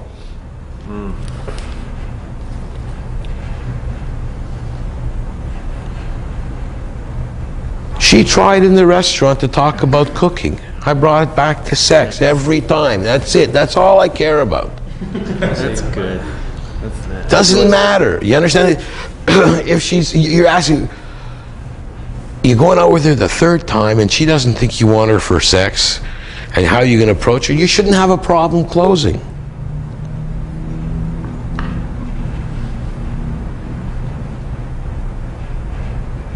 I would tell her the second date, you know, this is the second date. If I don't make it tonight, you only have one more chance. Wow. Why not? What are you playing games with? What do you have, 50 years? You're absolutely right. You don't have time to fuck around with this shit. You know, you're out. You know, in a city like Montreal, if I came into a city like Montreal, I don't got time to wait to see if I get one 2 days later. Give me your room number. I'm knocking on the door. I'm not calling her on the phone. Can I come over? I'm there. I don't ask her for the phone number. That's where she works. I know she'll be there tomorrow at that time. What time do you finish tomorrow night? Great. Let me take you out for supper. Or maybe I'll come eat there and we'll leave right after I finish. All depends the mood you're in. You've got to control, and you got to be honest what you want. What does he want from me? You know, these guys go to school together, and if one guy wants some homework done or help with something, he doesn't go in and start talking about his grandmother for 2 hours. He says, hey, can you help me with this and get it done? You're going to say yes or no. If he says no, he'll go to another friend to ask him for help. As we get older, we forget to do that shit. That's true. Oh, I don't know how to approach them. I learned a long time ago, don't ask him to approach her or him. Go do it yourself. You'll get your right answer right away, yes or no. Are you interested in me sexually? No. You have a friend? That's all. Go on with it. What do you need him for? You got an itchy back, buy a back scratcher for $1. You want a fabulous cook? Ask her to bring a resume. You meet somebody, it's visual first. Regrettably, that's visual first. She turned you on. Why? There's 1,000 women out there, millions, gazillions, will turn you on and not him. What Clifford might like, you don't like. You don't go into a bar and every guy's killing each other for one girl. There's lots of women there. You go to a supermarket. You can look at the basket and see if they're single just by what they're buying. It's very easy. It's a good place. I used to pick up a lot of women in a supermarket because you could see right what they're buying.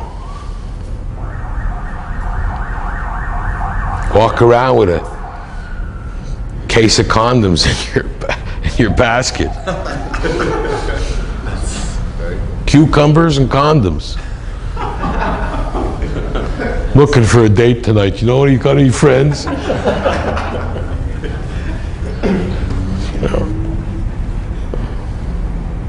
You gotta, like I say, you gotta tell them what you want. I mean, on the third date, let me ask you, you really think on the third date a woman doesn't know that you're hanging around for pussy? She's that pure. I remember, I said to my father once, I said to him, this was really funny because my dad was more of a prude than I was, okay? I said to him once, oh, she's not that kind of girl. He goes, what? And then when I got back, I took her to New York with me. When I got back, she had her head underneath the steering wheel all the way back from New York. I said to my dad, you know, it was funny. I didn't think she was that kind of girl, but she was. Yeah, I wised up too. I was there too. I was closer to their age. I thought there were some girls who were just so pure. Angelic. They were the worst sluts.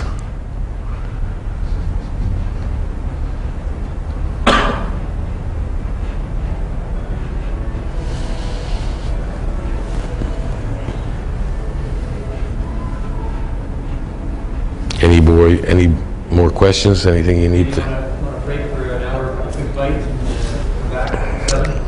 It's up to you. How's that sound? Reasonable.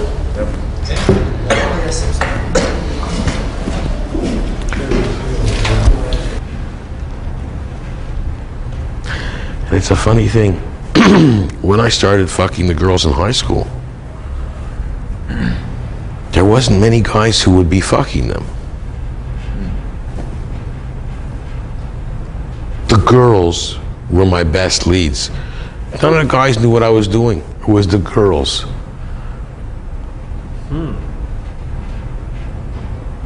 But that's what started me on the hunt. And it's not easy. That was still a social circle, right? Not a real hunt to go out and picking up.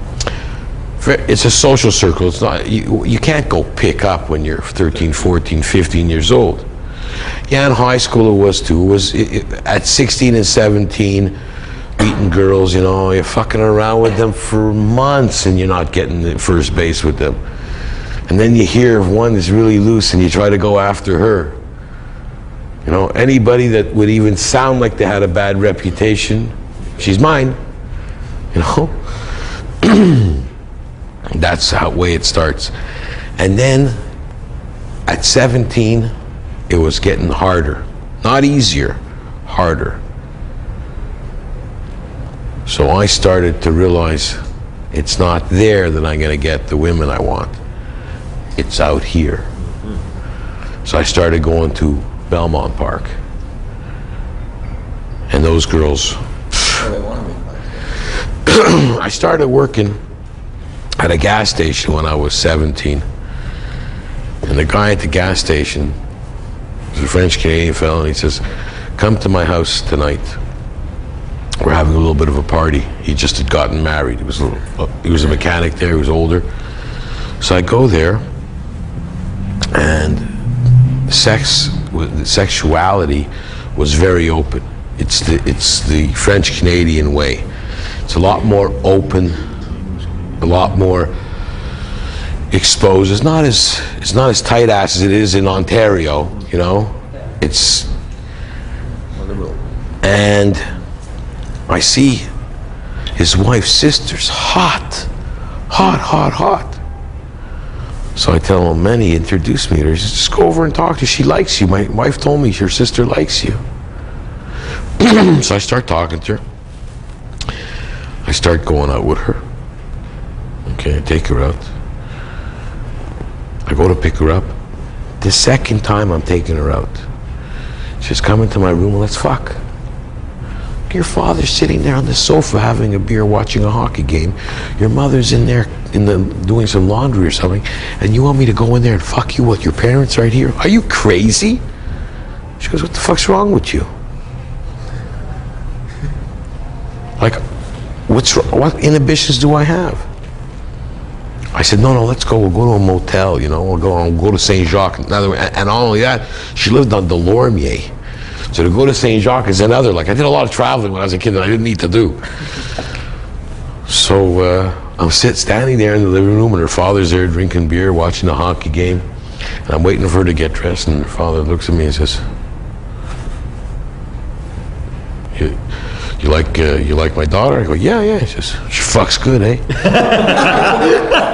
Oh, I fucking must have gone 3 shades of white. Like, what's he? I like.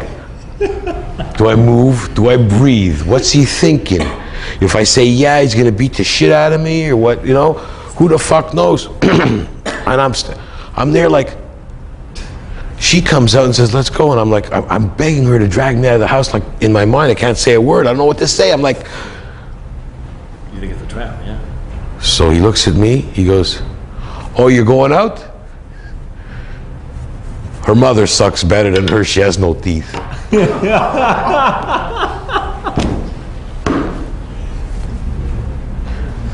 sounds like he did his own daughter. I don't know. No, it's the sexuality. Then... I got invited. I went out with her for a while because she was hot. We went to a party in their house, and the grandmother, okay, is being rubbed up by the priest, the local priest in the area.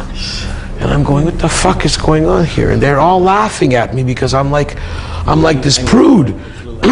And the grandmother says to me, says, go into my bedroom, listen to this, and get me the Virgin Mary from my bureau. I'm Jewish. I don't know too much about Virgin Mary and stuff like this, and I was 17 years old at that time. What the fuck is going on? I go in there. I see there's one Virgin Mary. So I pick it up, okay, on the bureau, and I'm bringing it into the living room. They're all laughing hysterically.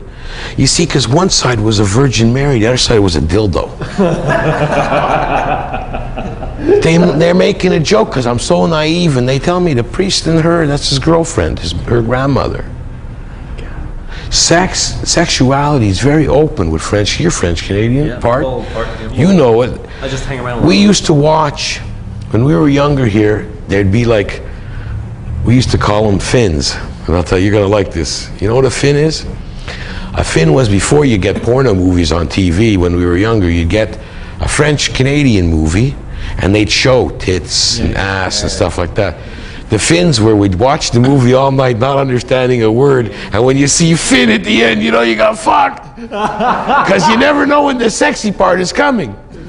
So you used to say, hey, I watched a fin last night. I get it, yeah. You understand? Fang, which means end. Yeah, which means end. Fang, which means end. So, but we'd watch the French channels because it was always CBC is CBC. You know CBC all over Canada. Okay? You never saw a tit in CBC. And in the French, and the Canadian, the French CBC was CBC, but the French version was so much more open. Sexuality with French Canadians is much more open. The joie de vivre. They don't look at sex. It's not a taboo thing to go and have the daughter screwing her boyfriend. It's normal. Our inhibitions are because of Mormons and Baptists. Monarchy. You know, the monarchy. Well, depends which monarchy. The English monarchy. Not really. You see, a lot. That's a lot as a myth. In England, you should learn about this history. In England, cocktails started. They'd have orgies before the meal. The English were big on sex orgies. That's what cocktails started. And purse, if you notice, on a ship, the guy who takes care of the money is a purser. And purse was mainly men wore purses. Women didn't have purses. It changed. It was a male thing. Purse would be where they carried their money. A purser on a ship is still a guy that takes care of the money. Remember, the English were seafaring people before anybody else. And the orgies, the food orgies, you watch sometimes these old English movies, you know, or swashbucklers, where you see them gorging themselves with, you know, and all women dance. That's what it was. They had a lot of orgies. The Romans too had orgies. That's what it was all about. I mean, what do you think? We're only sexually perverted now? There's Sodom and Gomorrah. They were saying it was too perverted in those days. You have to understand it's how you perceive it. In our society here, in Montreal, it's easier to pick up a French Canadian girl than anywhere else in Canada, because they feel they're picking you up. You know, they love sex, and they like to, you know, it's not just such a taboo thing. It's like, that's why you come to Montreal, it's got to be the greatest city. It's easier to get two girls here to do it than anywhere else practically. Yeah. But it should be no different. Yeah, certain cities and certain things, it's, look, in Dallas, I put an ad in the paper. Before I put an ad in the paper, I went to one of these social clubs where you swap, okay? So when I went there, they said there's only one or two nights a week that I could go because I didn't have a partner. So I'm thinking, oh, I see. You see, if you have a partner, you can go there and you can. Wow. So I said, okay. So I went one night when I didn't have a partner and met one of these single girls and says, listen, why don't we partner up together? We can come all the time. Oh, great. But then a lot of the couples that came in, I would rather wait for the single night. Yeah. And a lot of these guys, that was like, that's what struck me as the worst. Most of the guys that came for that were really coupled enjoyed watching somebody fuck their wife more than anything else. You know? And after a while, I felt like, ooh, you know, get out of here. You know, he's jerking off while I'm fucking his wife. You know, fuck her harder. He's giving instructions. Shut up. You know? But it depends what you want to go in for. And like I said, today, I don't know, today, what happens is guys like me, when the AIDS things came out, they either go two-way. They don't give a shit, or they become like me, and I'd make every fucking girl test herself. You know, I got super paranoid. Had a condom on me all the time. And not on me, but on, like, you know. But like, I got really paranoid with it. It was like, you know, it's like, it's what happened, because remember, I went from one time where it was so open. That good friend of mine who's a surgeon, the reason I got friendly with him was because I used to have these big weekends where I have an orgy, and I go in there and I tell them, you know what, give me a penicillin shot just in case. I don't know who was there, what was going on. There was so many, I lost track. You know, we didn't wear any condoms at all in those days. So he used to say, and one day he says to me, I can't give you any more penicillin for a while, you're going to have a allergic reaction. So we used to joke about that, and then he used to say I'm the guy with the most penicillin he's ever given to in his life, you know. And I used to bring up a couple of girls for abortions with him too, you know. So he knew how promiscuous I was. These orgies were organized by you? You set it up? Some. I had some friends that set some up too, and everything you see, I've lived every fantasy. I even made my own. Well, I didn't make a porn movie, okay, because video cameras in those days weren't really, you know. But I took plenty of shots with my still camera on with the timer. Okay. Okay. What happened was, when I was going through my divorce, I took so many pictures that when she put like M for her initial with my last name, they thought it was Mr. and they sent a lot of that, because in those days you couldn't get film developed here in a Photoshop. You could only get it done in one of these places. One place was in Saskatchewan, One Right Photo Labs. You know, get that stuff in, and they sent it to her house and the forwarding of the mail, and the divorce cost me a lot more, but that's another story. But I still kept enough to make myself an album for memory, you know, of the world. And I like the pictures of me fucking 2 broads. I've got plenty of those, and you know, it's not like, that's like what Clifford used to come over and, you know, look at, and I have it in my house, and what happens if your wife doesn't like it? I go, pardon me? It's mine, not hers. She wants to look at it, she's welcome to. It's my life. It's part of what I've lived into. There's about 300 shots missing that my ex-wife got. Well, I don't know if she kept them or not. It's irrelevant. But that's the reality. I mean, it depends what you want to do.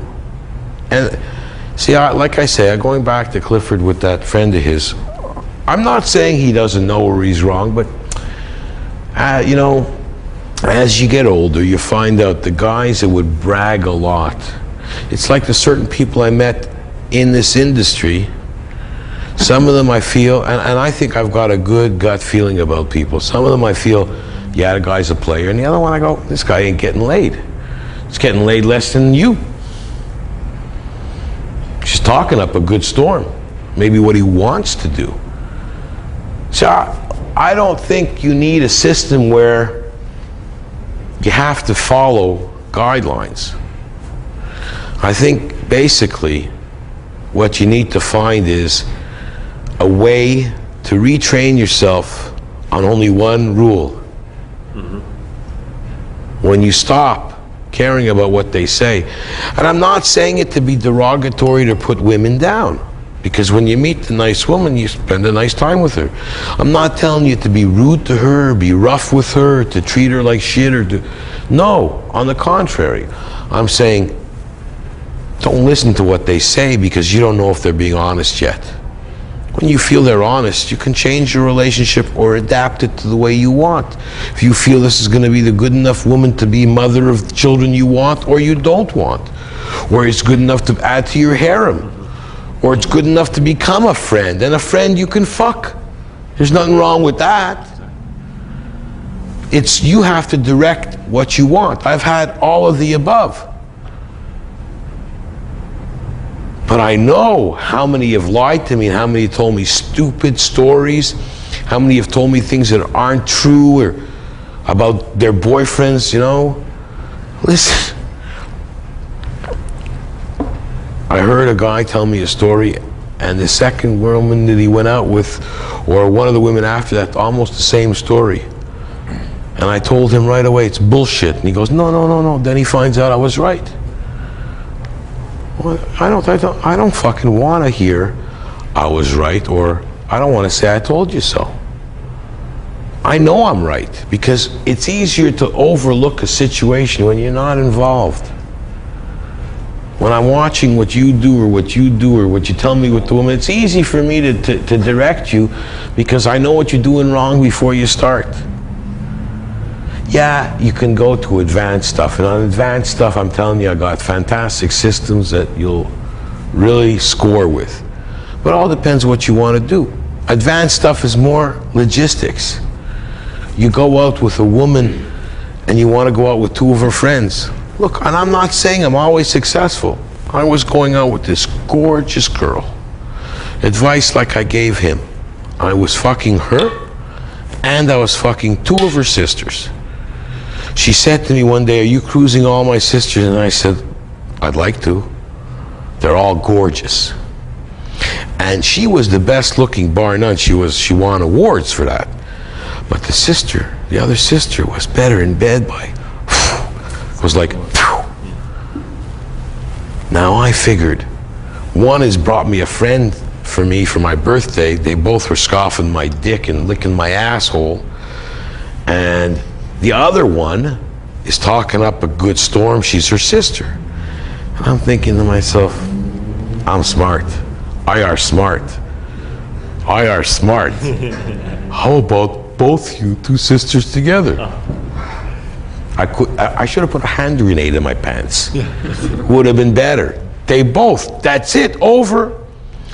They would both fuck me with another broad, but not the 2 sisters together. That was like, whoa. When she found out I was fucking her sister, she says, my sister goes after every one of my boyfriends. I don't know if I fucked her because I was so good or she was just doing what she said, what she was always doing. But I didn't care, I was enjoying it. But then I opened my big, fucking stupid mouth and I lost both. And nothing I could do to retrieve it. I tried as soon as I apologized, I got in worse shape. No, that's it, yeah. It's like the harem. Oh, I was going good. I had 4 almost perfect women in the harem. I would literally fuck 6 nights a week with the 4 of them, and 1 night for looking for another one in case I'd lose the harem going on, okay? They'd all cook for me. The relationships cost me nothing, low maintenance. And then Christmas came. So tell us this story, this is good. So I did my standard Christmas cards. Best gift, a lotto ticket. Oh, really? Sure, because if you win, you win. If you don't, well, it's a lotto ticket. What's the big deal? Not too much, not too little. That's what I liked. And then what happens? Okay, I gotta be with my family Christmas. That works. Not when you're Jewish. Oh, yeah, that's true. But you convince 1 or 2 of them, yeah, okay, I'll be with one of them Christmas. Then New Year's. New Year's is heavy. Friends, you can be with your male buddies now. Yeah, right. You care a lot about me, and especially when they know that you said you have other girlfriends. Okay, that's it. You see, the honesty part comes to bite you in the ass. Who are you going to be with New Year's? Me? One of the others. Oh, I haven't decided yet. That's not good either. So what happens New Year's? Usually you lose 1 at Christmas, you lose 1 at New Year's, and you're lucky if you have 1 after Valentine's Day. And it's a very close period of time. You can always keep adding new ones to your hair. Yeah, but you don't have time at this time of year. You're in deep shit, you know, because Valentine's Day, the ones you're not with on Valentine's, doesn't matter what excuse. And I tried going out of town, I tried all that stuff. Sometimes it works, sometimes it doesn't. Used to come into spring, into around this time of year, and maybe I'd have 1, or maybe I'd start searching all over again. I have to rebuild the harem. Rebuild the harem. How about trying something like, I was just thinking, if that happens to me, something like